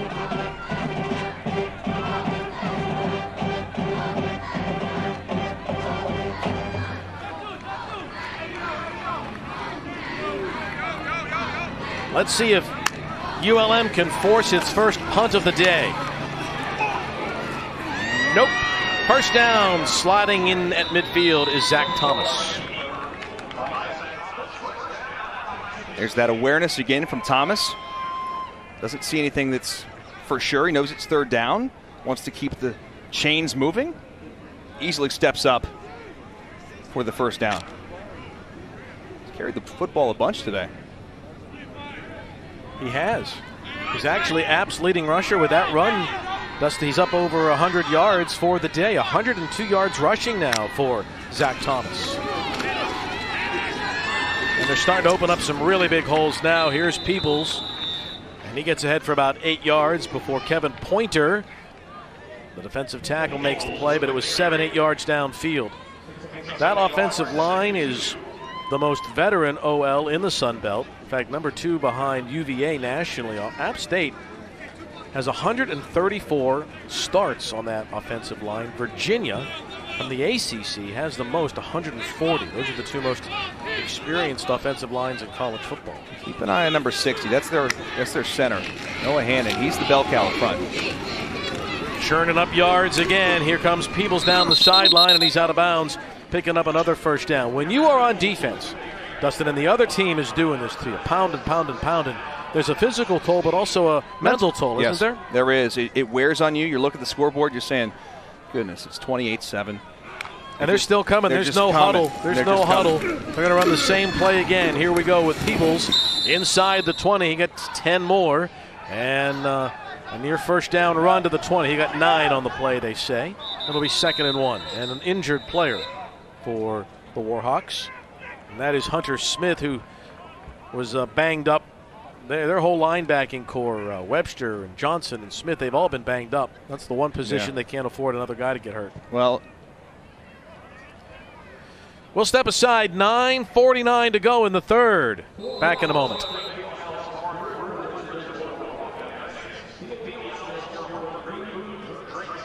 forget tonight, Justin Fields leads number 3 Ohio State into State College to take on number 18 Penn State. 7:30 Eastern, 4:30 Pacific from Beaver Stadium in State College. Catch it on ABC and the ESPN app. Always great when Ohio State plays Penn State, especially for my guy Dustin, whose brother Derek, of course, was a terrific player for the Nittany Lions.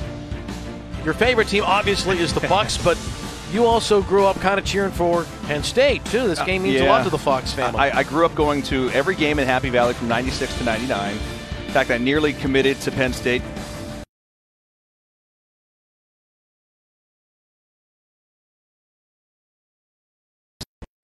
Got a national championship and certainly root for the Nittany Lions every game except this one. What do you think that will be like tonight in that stadium? Oh, man. 100,000 seats, and it's going to be empty.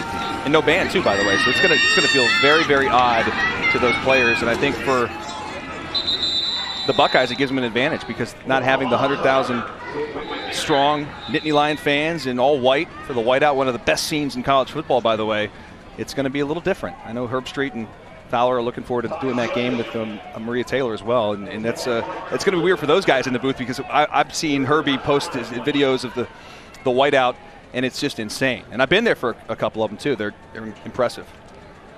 That was Tucker that had the carry on that play. Let's see what the penalty is. Personal foul. Face mask. Offense. Number 0. 15-yard penalty. Replay. Second down. So in this play, Tucker thought he was going with the stiff arm, but unusual call. The player with the ball actually called for the face mask right here. Right here is where you're going to see it. And was it that egregious? It was kind of close. A lot of times when an offensive player, ball carrier, gets the hand on the face mask like a stiff arm, they typically don't call those unless you really egregiously grab it and rip the guy's helmet off. That's the first penalty on App today. And it comes with 9:20 or so to go in the third period. Thomas to the air again, throws off his back foot and connects to Malik Williams to about the 30-yard line, and that's Hawley that made the play defensively again along with Webster. So that could be a big penalty here. I know that still can pick up the 3rd and 11 here, but that was a situation where you're getting near the red zone, feeling like you're really kind of forcing your will running the football against the Warhawks. 3rd and 11 now for Thomas. The back is Peebles. They have not punted today. As App. They got man coverage right here at the top. That's complete to the 20. Shy of the first down. It's going to be 4th down and about a yard, depending on where they spot this football. That was Hawley that made the tackle again. I think you just give the football to Cameron Peoples. I mean, if 8 people can't tackle him for a loss, how do you think he's not going to be able to get 1 yard here on 4th and 1? Big number 6, Cameron Peoples, is having himself a nice afternoon. App's 1 for 1 today on 4th down, 3 of 5 on the year. My quarterback sneaking. Look how deep the back is. Peebles falls over his own guy and dives and gets to the 20, and that is going to be short. He was deep in the backfield. I was surprised. He looked like he was so deep. Typically in those situations, when you just got to get a yard, that back's going to be at like 4 or 5 yards. He was almost 7 yards deep. That's redshirt freshman Seth Mason that made the play defensively. Hey, they're winless on the season. They're 0-6. They're down 3 touchdowns at home. That's a really big play to show to the guys in the film room. Absolutely. That's a win for that freshman defensive end Mason. Boy, he pushes the tight end Mike Evans right down in front of Peoples. It's a friendly fire there to some degree. Evans falls in the backfield and Peoples just does his best to get back to the line of scrimmage.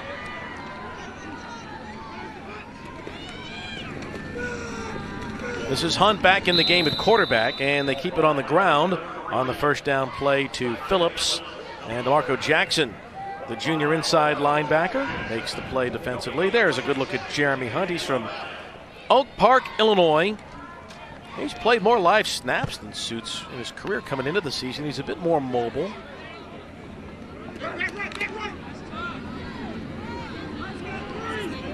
Signed with ULM last December. And one of the publications thought that he was going to be the newcomer of the year coming into the season. On second down, he floats it incomplete. It's so impressed to watch these corners, man. As a former corner myself, Shamar Jean-Charles with beautiful technique down the field. Sean Jolly, the other corner, both terrific players. Shamar's from South Florida. Jolly's from Georgia. The beauty of having veteran corners out there that are not only veterans but really good is that Dale Jones and his staff can do so many interesting things defensively. You don't have to worry about getting beat over the top on the outside. It just allows you to pressure more, to disguise more, to stunt more. Love that as a defensive coordinator. Hunt on 3rd and 10, throws into a crowd. It's caught, and then the ball pops free, and it's App State coming out of there with it. Wow. It was deflected, and Harrington, the linebacker, ends up with the football. The ruling on the field is an interception. Well, that football was nearly caught, and then it's kind of tugged out. And as it's going to the ground, I think it bounces off Trey Cobb. Take a look at this. See right here, you're going to see Cobb's going to come in. He's going to strip the ball. It's going to bounce. Just keeps getting tipped up. And did he get it? He got it. I think he got it. Good job by Cobb. Dropping into coverage right here. The App State defenders have done a really nice job today, even when a Warhawk seemingly has the catch. Wow. Yeah. They rip it free and they get out of there with the football. But how about the concentration, though, from Harrington, as the ball just keeps getting tipped, to just have the wherewithal to haul that thing in, and he kind of turns his body as he goes to the ground to secure the catch, which is a terrific job. Coach Viator knows what's coming. They're going to review this play, and they're going to give the ball to App State on the plus side of the field after his defense did a really good job getting a 4th down stop. They turn it over for the second time.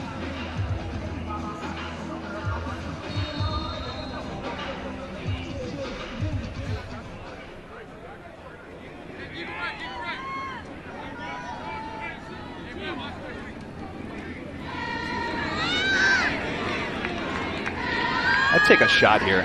Sudden change. Peebles on 1st down. Gets about 2 yards on the play. App has been so consistent on the road.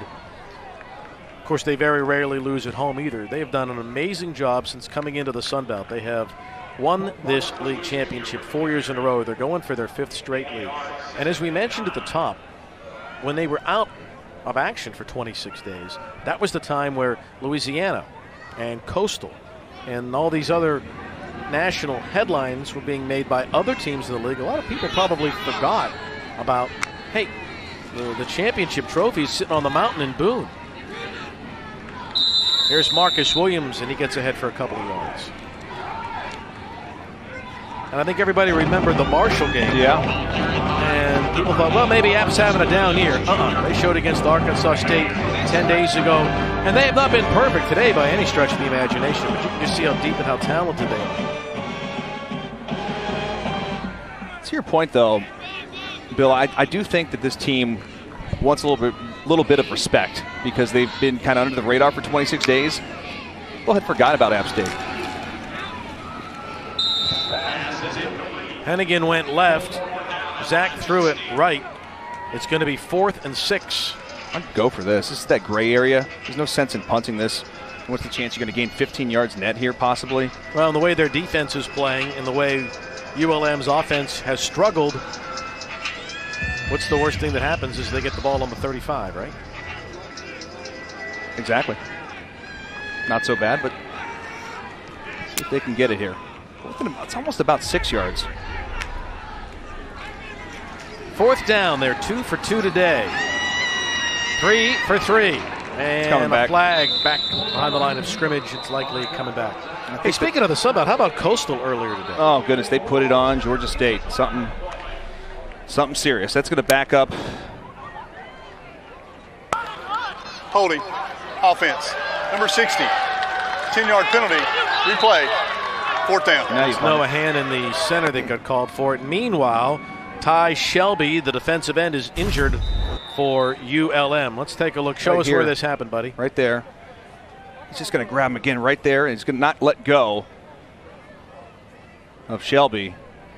And it's going to come back, and we'll punt the football. We'll take a look at Shelby back in a moment in Monroe.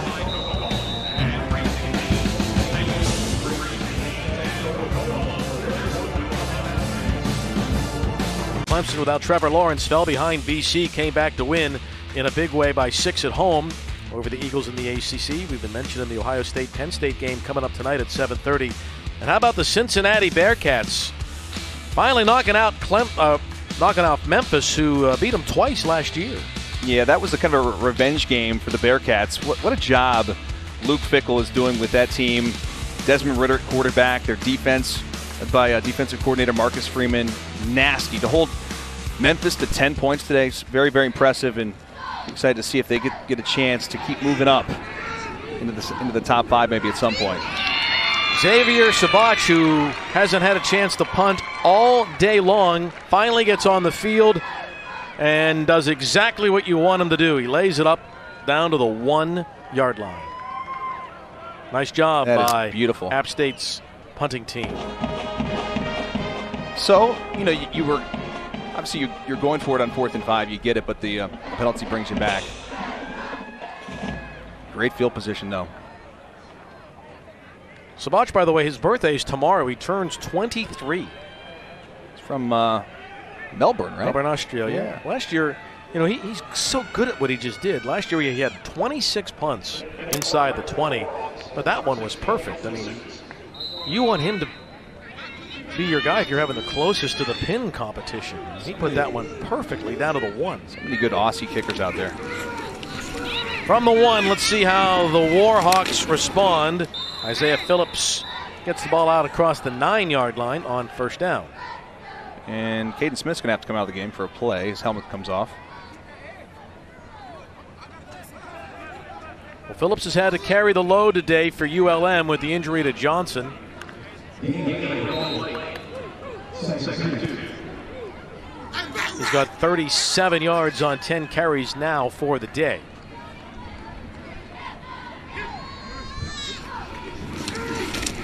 Suits throws it quickly to Whitfield, and he'll run near the 1st down. Depends on where they spot it. They needed to get to the 11-yard line. That was Nicholas Ross that tracked him down.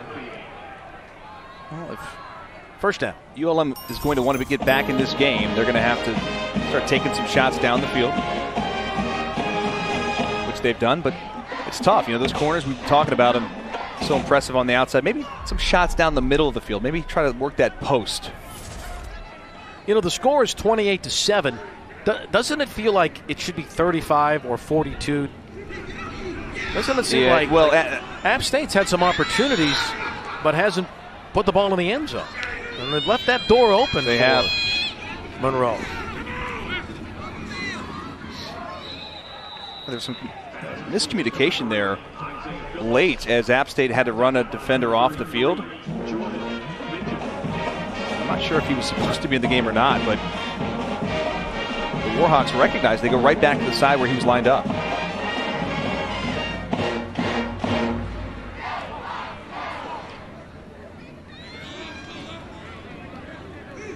But this App defense has held them to 135 yards for the game. Second strong defensive game in a row for Coach Dale Jones' defensive unit. Suits to the air, and he's sacked. That's the 4th sack of the day, and the first for Frizzell. He's playing there. He's playing a lot today with Nick Hampton being out. Frizzell gets the sack.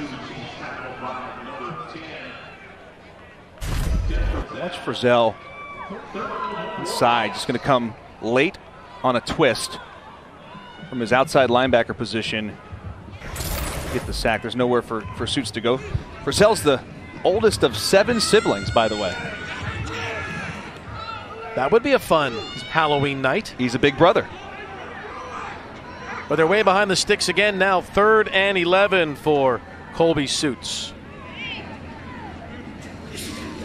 It's a race to the quarterback. Suits gets it out of there, and he short hops his intended receiver, Josh Peterson, who's been really quiet today. The terrific tight end for Monroe.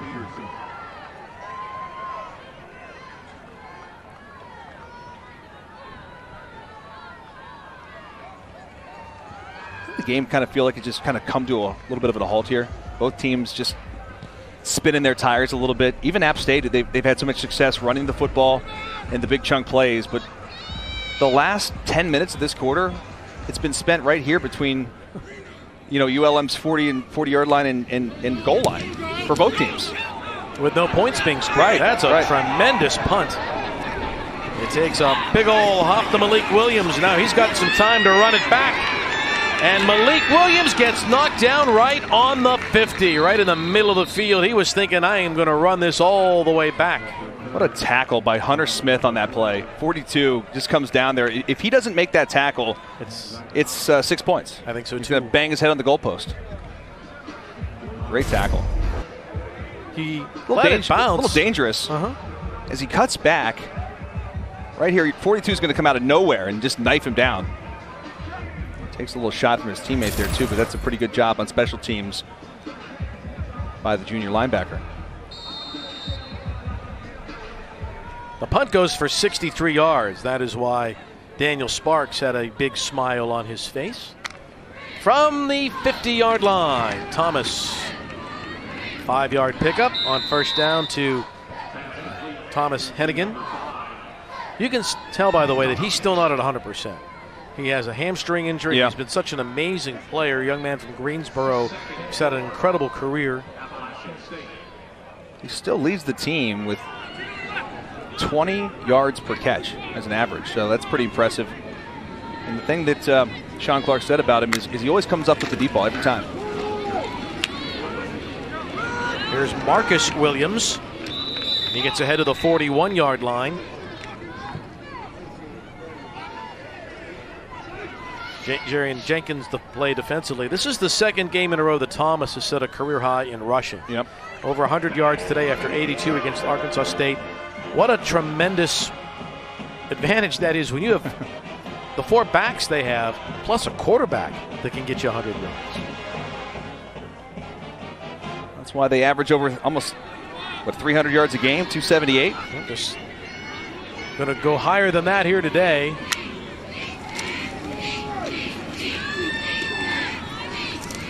That'll be enough for another first down to Marcus Williams Jr.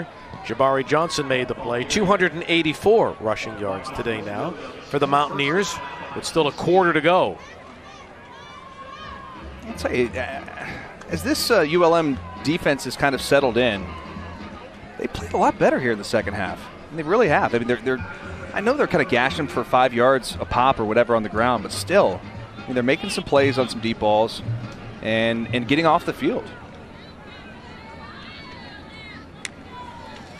Under a minute to go, and Thomas to the air.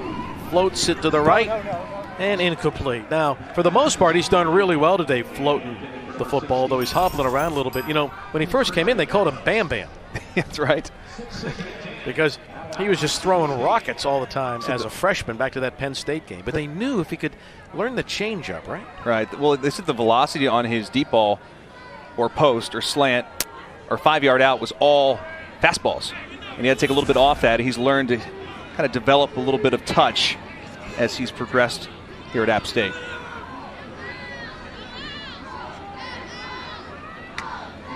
But his teammates don't call him Bam Bam anymore. Here is Williams Jr. running again, the senior out of Rocky Mount, North Carolina, brought down by Hawley as we turn under 40 seconds to go in the quarter. And it's another third down opportunity for the Monroe defense to come up with a stop and get off the field. Or do you go for it on fourth down? Same spot they were in last time. You pick up a couple yards here, and you'll have a quarter to think about it, the quarter break.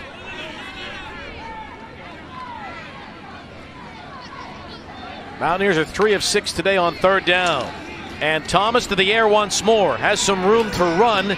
Gets a terrific block. Reads it beautifully and has the first down Mike Evans, the tight end on the left side. A beautiful block Into to end the third quarter. quarter. After 3, Thomas and App State looking to stay atop their division in the Sun Belt. They've got a 28-7 lead thanks to number 12, who does it all for the kids from Boone.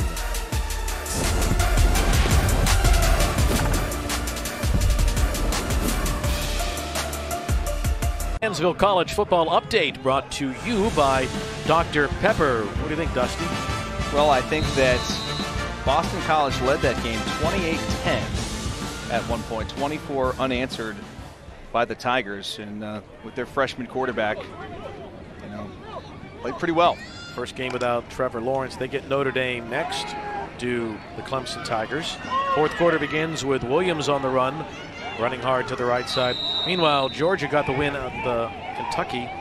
This is a big win for the Dogs because they get the Gators next. So when you look at that, think about what's coming up next. Clemson has Notre Dame. Georgia has Florida next. Here's the problem, though. 14 points of offense. I know Kentucky's defense is decent, yeah, but, Dogs fans aren't going to be too happy with that number, 14 points. I know you get the win. 14 isn't going to beat the Gators next week, is it? And it's not going to beat Bama. And it's not going to beat the Gators. It's not going to beat many teams, by the way. It would beat ULM. They average 13.6. That they do. 3rd and 4 for App State. Opening minute of the final period. A pump fake to the left for Zach Thomas. And a sack. Another stop for the ULM defense. You got to tip your hat to how hard they're playing. You absolutely do. I mean, their defense is not giving up. They're down 28-7 the fourth quarter of a game that feels like it's been, should be like 42-7. Austin Hawley with the sack. Still playing hard. Got to give him credit. Absolutely. And so a field goal opportunity now for the Mountaineers, and Chandler Staten is their senior kicker out of Gainesville, Florida. Ironically enough, it'll be a 38-yarder. The holder is Clayton Howe. Christian Johnstone is the snapper for Sean Clark's team. In the air, and good. And so App adds to its lead as Staten, who missed his first 2 field goal attempts of the year, has now hit 3 in a row, and App State leads it 31-7. Mountaineers on their way to yet another road win to stay atop the Sun Belt. Early going in quarter number 4, the Warhawks and the App State Mountaineers in Sun Belt action. Game 2 of a Sun Belt triple header this afternoon for you. The field goal makes it a 31-7 game, and Monroe will get the ball back here with a chance to make a rally in the twilight here in northeastern Louisiana. From the 6, a fair catch called for that time for Isaiah Phillips. Well, our next MLS Soccer Sunday, it is an Eastern Conference matchup. Playoff positioning, the 3rd place Columbus Crew hosts 1st place Philadelphia Union tomorrow, 3:30 Eastern, 12:30 Pacific.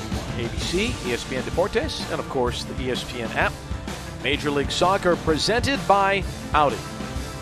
Columbus Crew, Philadelphia Union.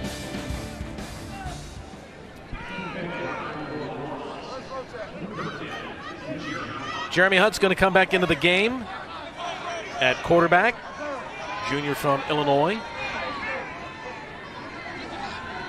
As Coach Viator looks for some sort of offensive spark, it's not going to come there because the Mountaineers were coming full speed ahead inside, and Hagler got his hands in the air to knock that one down. Oh, what they were trying to do is set up a little slip screen on the outside, the Warhawks were, and they let everyone go. Watch up front. They're going to let all these guys come through free. And they try to get the screen over here to the left, right there.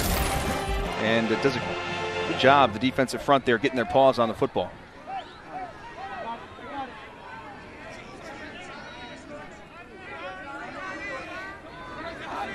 From the 25, they're still looking for answers.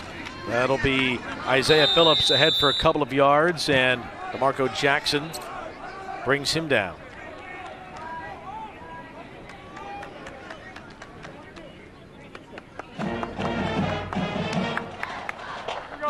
Long day for that young man. Probably came into the game thinking he's going to get 2 or 3 carries.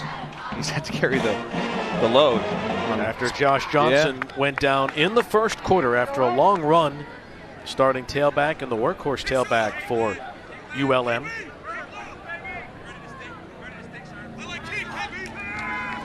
Hunt on 3rd down and 7.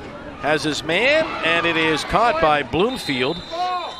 Sophomore receiver has the first down out to the 38-yard line. Now, let me tell you about this young man from Katy, Texas. He comes from a long line of Jamaican sprinters. His family is all about track and running as fast as you can. Yeah, and so is he. He's pretty fast. He's a former state champion on the 4x200 meter relay team. So Bloomfield says to the family, this running fast is great, but look, we can add a football to it. That's right. Yeah, he can really fly. Worked out well for him.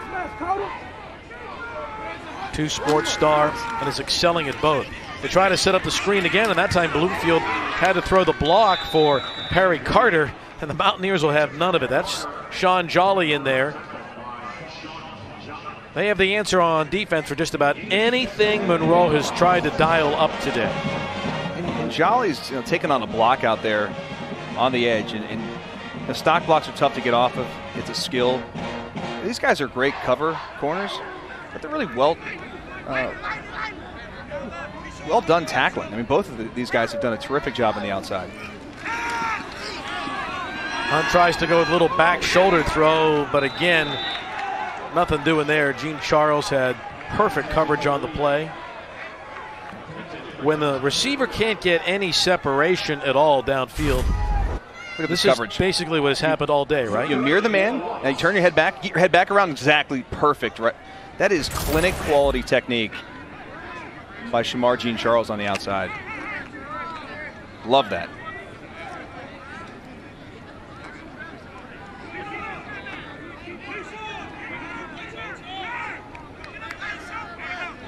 Showing the corner blitz. They're just 5 for 12 on 3rd downs, but they've had a lot of these, haven't they, Dustin? 3rd and longs. They're in zone now, and that's going to be picked off on the 45-yard line. 3rd interception of the day by the App State defense, and the first for Ryan Huff. Boy, the pressure on this play up front from Jordan Earl. The big nose tackle. 6'2", 300 pounds.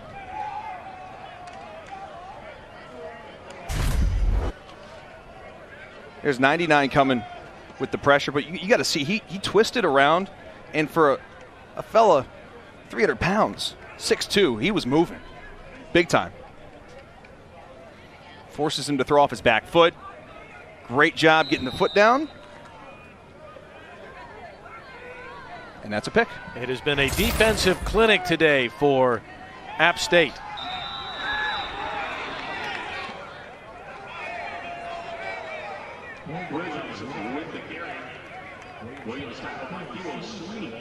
Sweeney made that play defensively on Peoples. Well, I know, Zach Thomas watching his body language as he walked off the field after the last drive when they got the field goal and they were stopped on 3rd down. Takes his helmet off in frustration. They still want to score touchdowns. They want their offense to be efficient. This is Nate Noel. You can tell he's got some fresh legs, and he's a hard kid to bring down from Miami's Northwestern High School. He's small but explosive, the most explosive back on this team. You can tell he's got fresh legs. You got to be explosive at that size. Hit 22 touchdowns as a senior there in Miami, and look, keeps churning.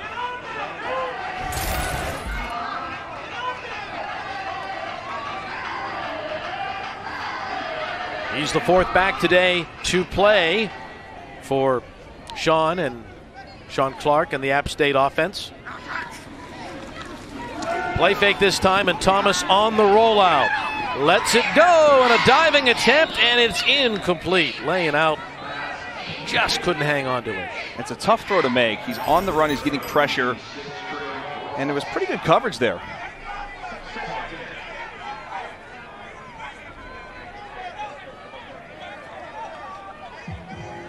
It was Austin Hawley out there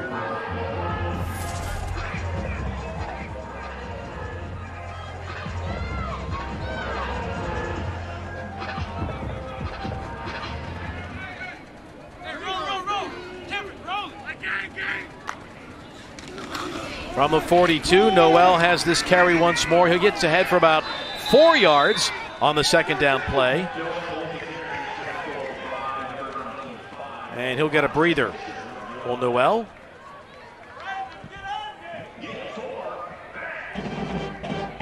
They've done such a really good job of recruiting in Boone. The coaches said, you know, we're kind of out of the way in a way, but when we can get a kid to campus, when we can get a young man to Boone, we usually can close the deal on it. They recruit speed and culture, Sean Clark said to us. They'll turn down a guy if they feel like he's more talented but doesn't have the right attitude or work ethic.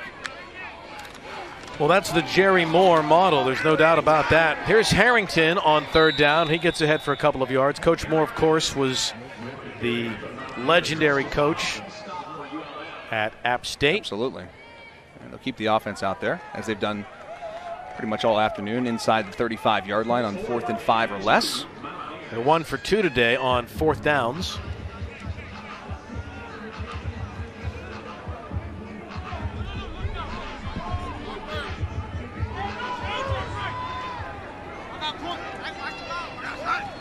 Fourth down. Thomas, that was a beautiful fake, and he dumps it off beautifully. Harrington has the first down, and he's out of bounds down to about the 24. When Clark was brought back this year, one of the first things he did in a practice, they had gone through 12 periods of practice.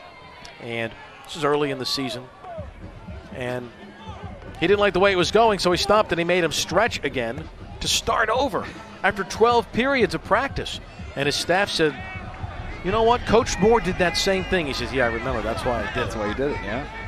I can remember days in college where you'd be, like you said, you need 10 periods in, which means you're almost halfway through practice to start it over.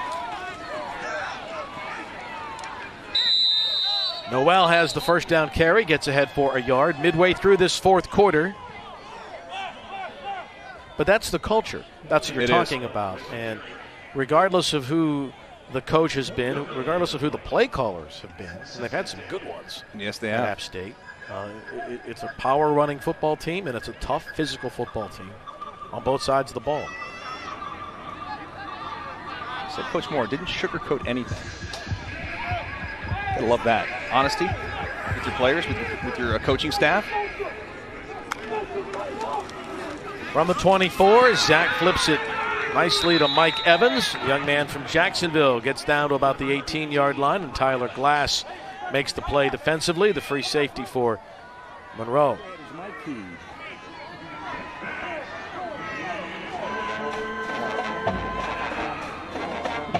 This is just a methodical drive. Yeah, they're trying to take as much time off the clock. Get on the plane, get back to Boone, still atop the league. Lots of football to be left. It's a conference play now.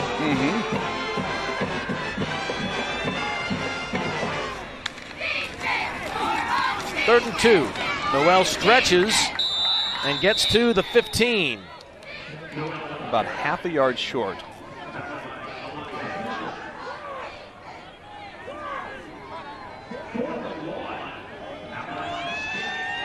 They're going to say one. It's about a half a yard. Half a yard. So they're going to bring in Peoples for the fourth down play. App today is 2 for 3 on fourth down. You know how gassed those defensive linemen have to be up front. They've been on the field, it seems like, all afternoon.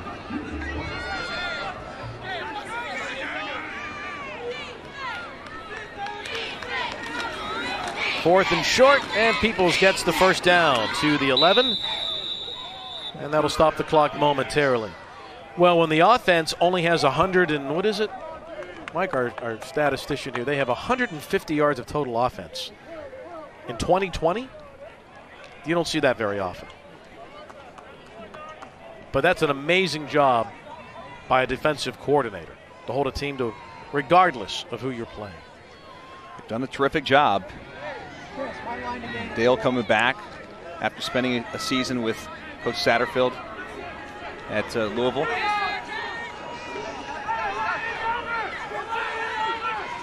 App can get a first down at the 1. Here's Noel on first down, and he spins to the 10, and it will be second down. Well, he was at Louisville for a year and decided to come back. Yep. He's an app guy. I mean, he is. Spent 23 years in Boone with that program. And he says, this is home to us. It's a great place to raise my family. I love it here. And I think you never know what's going to happen, but you get the same vibe with Sean Clark, that this isn't going to be a job. He says, as long as they'll keep me, I'll stay. That's right. But you have a sense that Clark isn't going to be sending resumes out and putting feelers out. No, he almost talks like he could stay here his entire life. Louisiana Monroe's going to call a timeout. I think more, Dustin, they're just gassed on defense. That O-line has been pounded on the Hawks. We'll step aside. Back in a moment.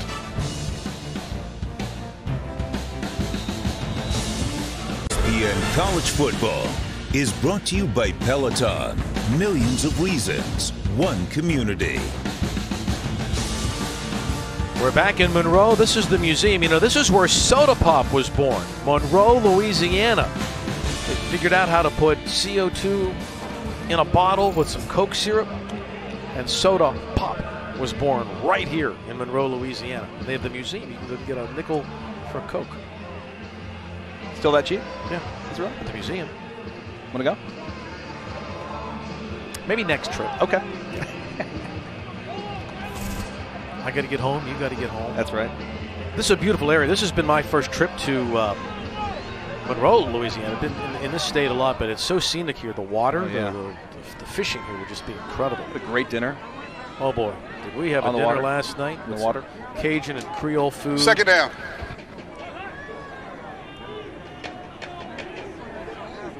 During the timeout, there was an unsportsmanlike conduct penalty called against App State. So we have 2nd and 23 on the 24. Unusual situation. Again, App can get a first down on the 1.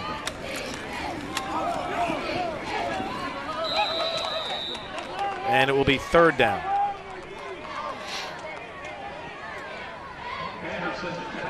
Anderson Castle. He's a young man, a freshman from Boone, North Carolina. Have you been to Boone? I've not been to Boone. I hear it's an incredible town. Spectacular. In the mountains of North Carolina. Love to make a trip there sometime to call a game. College town, right? Yeah, so much to do there. Yep. 3rd down and 22 on the 23. They're going to run it again.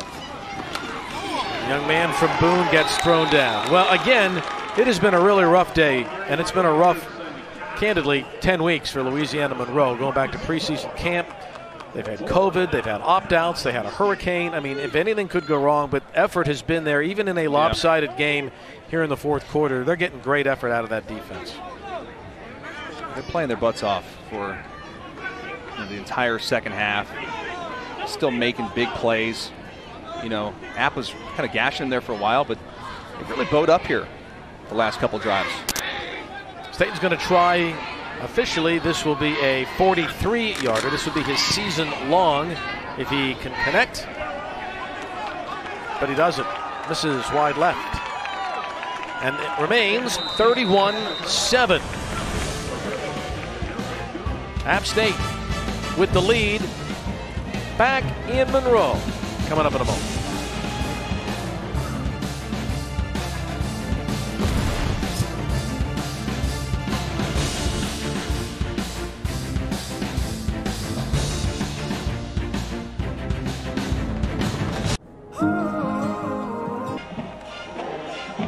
And we are back in Monroe, 2:38 to go in the game. Now let's take a look at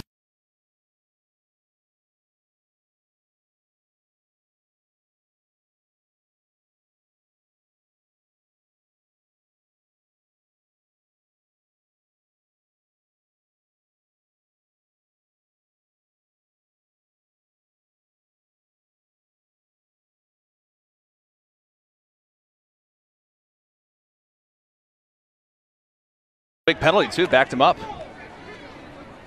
and they missed the field goal, but they they churned it out for 14 plays, but Monroe has done candidly exceptionally well. They've allowed just 10 points in the second half.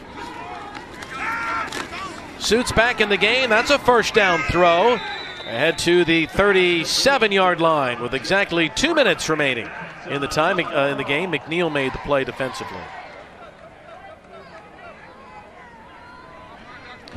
Unfortunately for Coach V and his Warhawks, this game followed the script of just about every game they've played this season. Fall behind by 2 touchdowns early, try to fight your way back into it, injuries, and then have an opportunity to score, and then something goofy happens.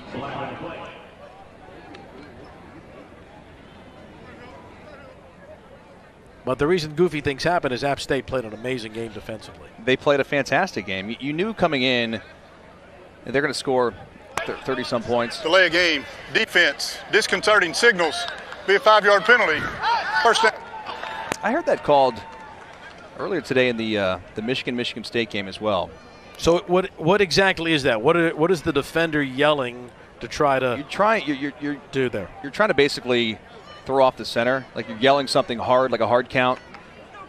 You might say shift or something right as the ball's about to be snapped, and it can throw off the center, and of course it's not allowed. And maybe emphasized today, as we've seen it. I've seen it now twice this afternoon. Colby Suits throws this one short, and as we've seen all day long, the App State defenders, they're like wasps swarming around the football. No gain on the play. That was Jordan Michael and Jordan Haley making the play defensively. Loss of a yard, 1:19 to go for the Warhawks. On the slant, Malik Jackson gets the first down to the 45-yard line.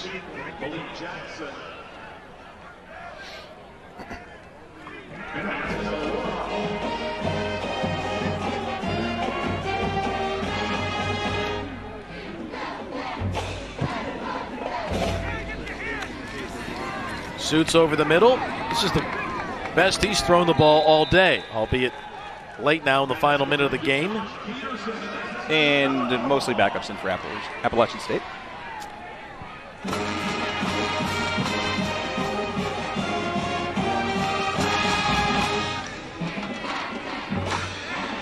Mountaineers will go to 4-1 and stay unbeaten, 2-0 in the Sun Belt, and the winless season will continue for another week for the Warhawks.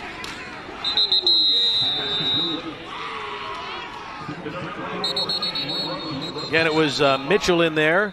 He and Halig making the play defensively, and a timeout now with 25 seconds left in the game. ULM. We will step aside. Our final break of the day. Be immediate timeout. Up big.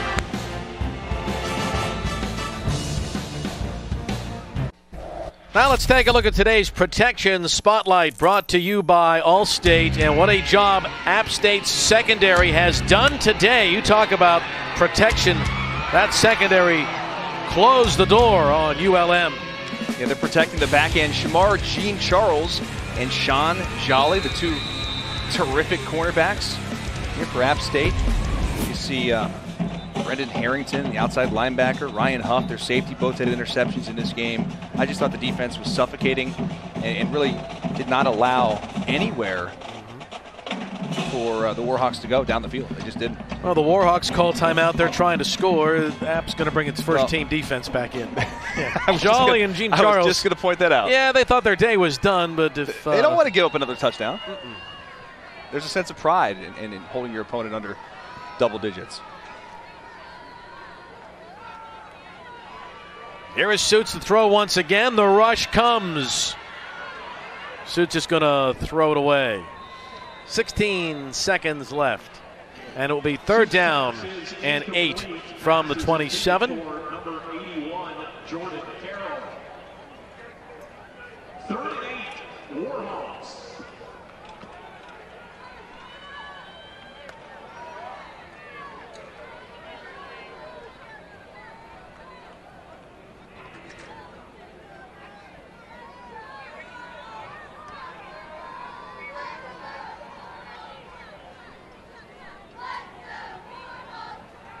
They rush 3. They drop 8.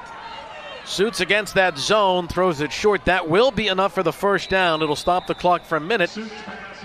With 9 seconds left to move the sticks, Harrington made the play. Now the clock will run as they reset the sticks, and they'll spike it. And a chance for one more play now for Viator and his team. I'm sure Sean Clark's like, let's just get out of here. But for Coach Viator, it's an opportunity for you to get some more reps in with your young quarterback and try to get some points on the board here and maybe build a little momentum before next week's game. Well, candidly, this has been one of their more impressive drives of the game. It has been. Absolutely. This will be the last play. Last play of the game, barring a penalty for ULM. Suits to the end zone. And it is caught for the touchdown. That's a touchdown. End of the game. Malik Jackson made the sliding grab. 31-13. No extra point. Game over. Game is over. Impressive win for Appalachian State. And the Mountaineers come into Monroe, take care of business. I'm sure they would like to have a couple things back. Coach Clark's talking to Matt Viator about what happened there at the end of the first half. He was pointing down to the end zone. I think he's still a little bit bitter about that situation because he thought he should have some more time before the end of the first half. So, Billy, it was a fun one. Happy Halloween. And to you as well. Another win on the road for Appalachian State. They continue to get it done. And another tough game for ULM as their winless season continues.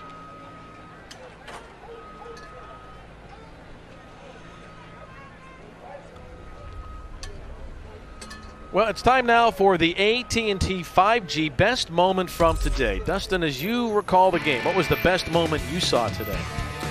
Well, goodness, I'd probably say just the way Zach Taylor threw the football. The trickeration on Trick or Treat Saturday, Halloween, it pays off for App State.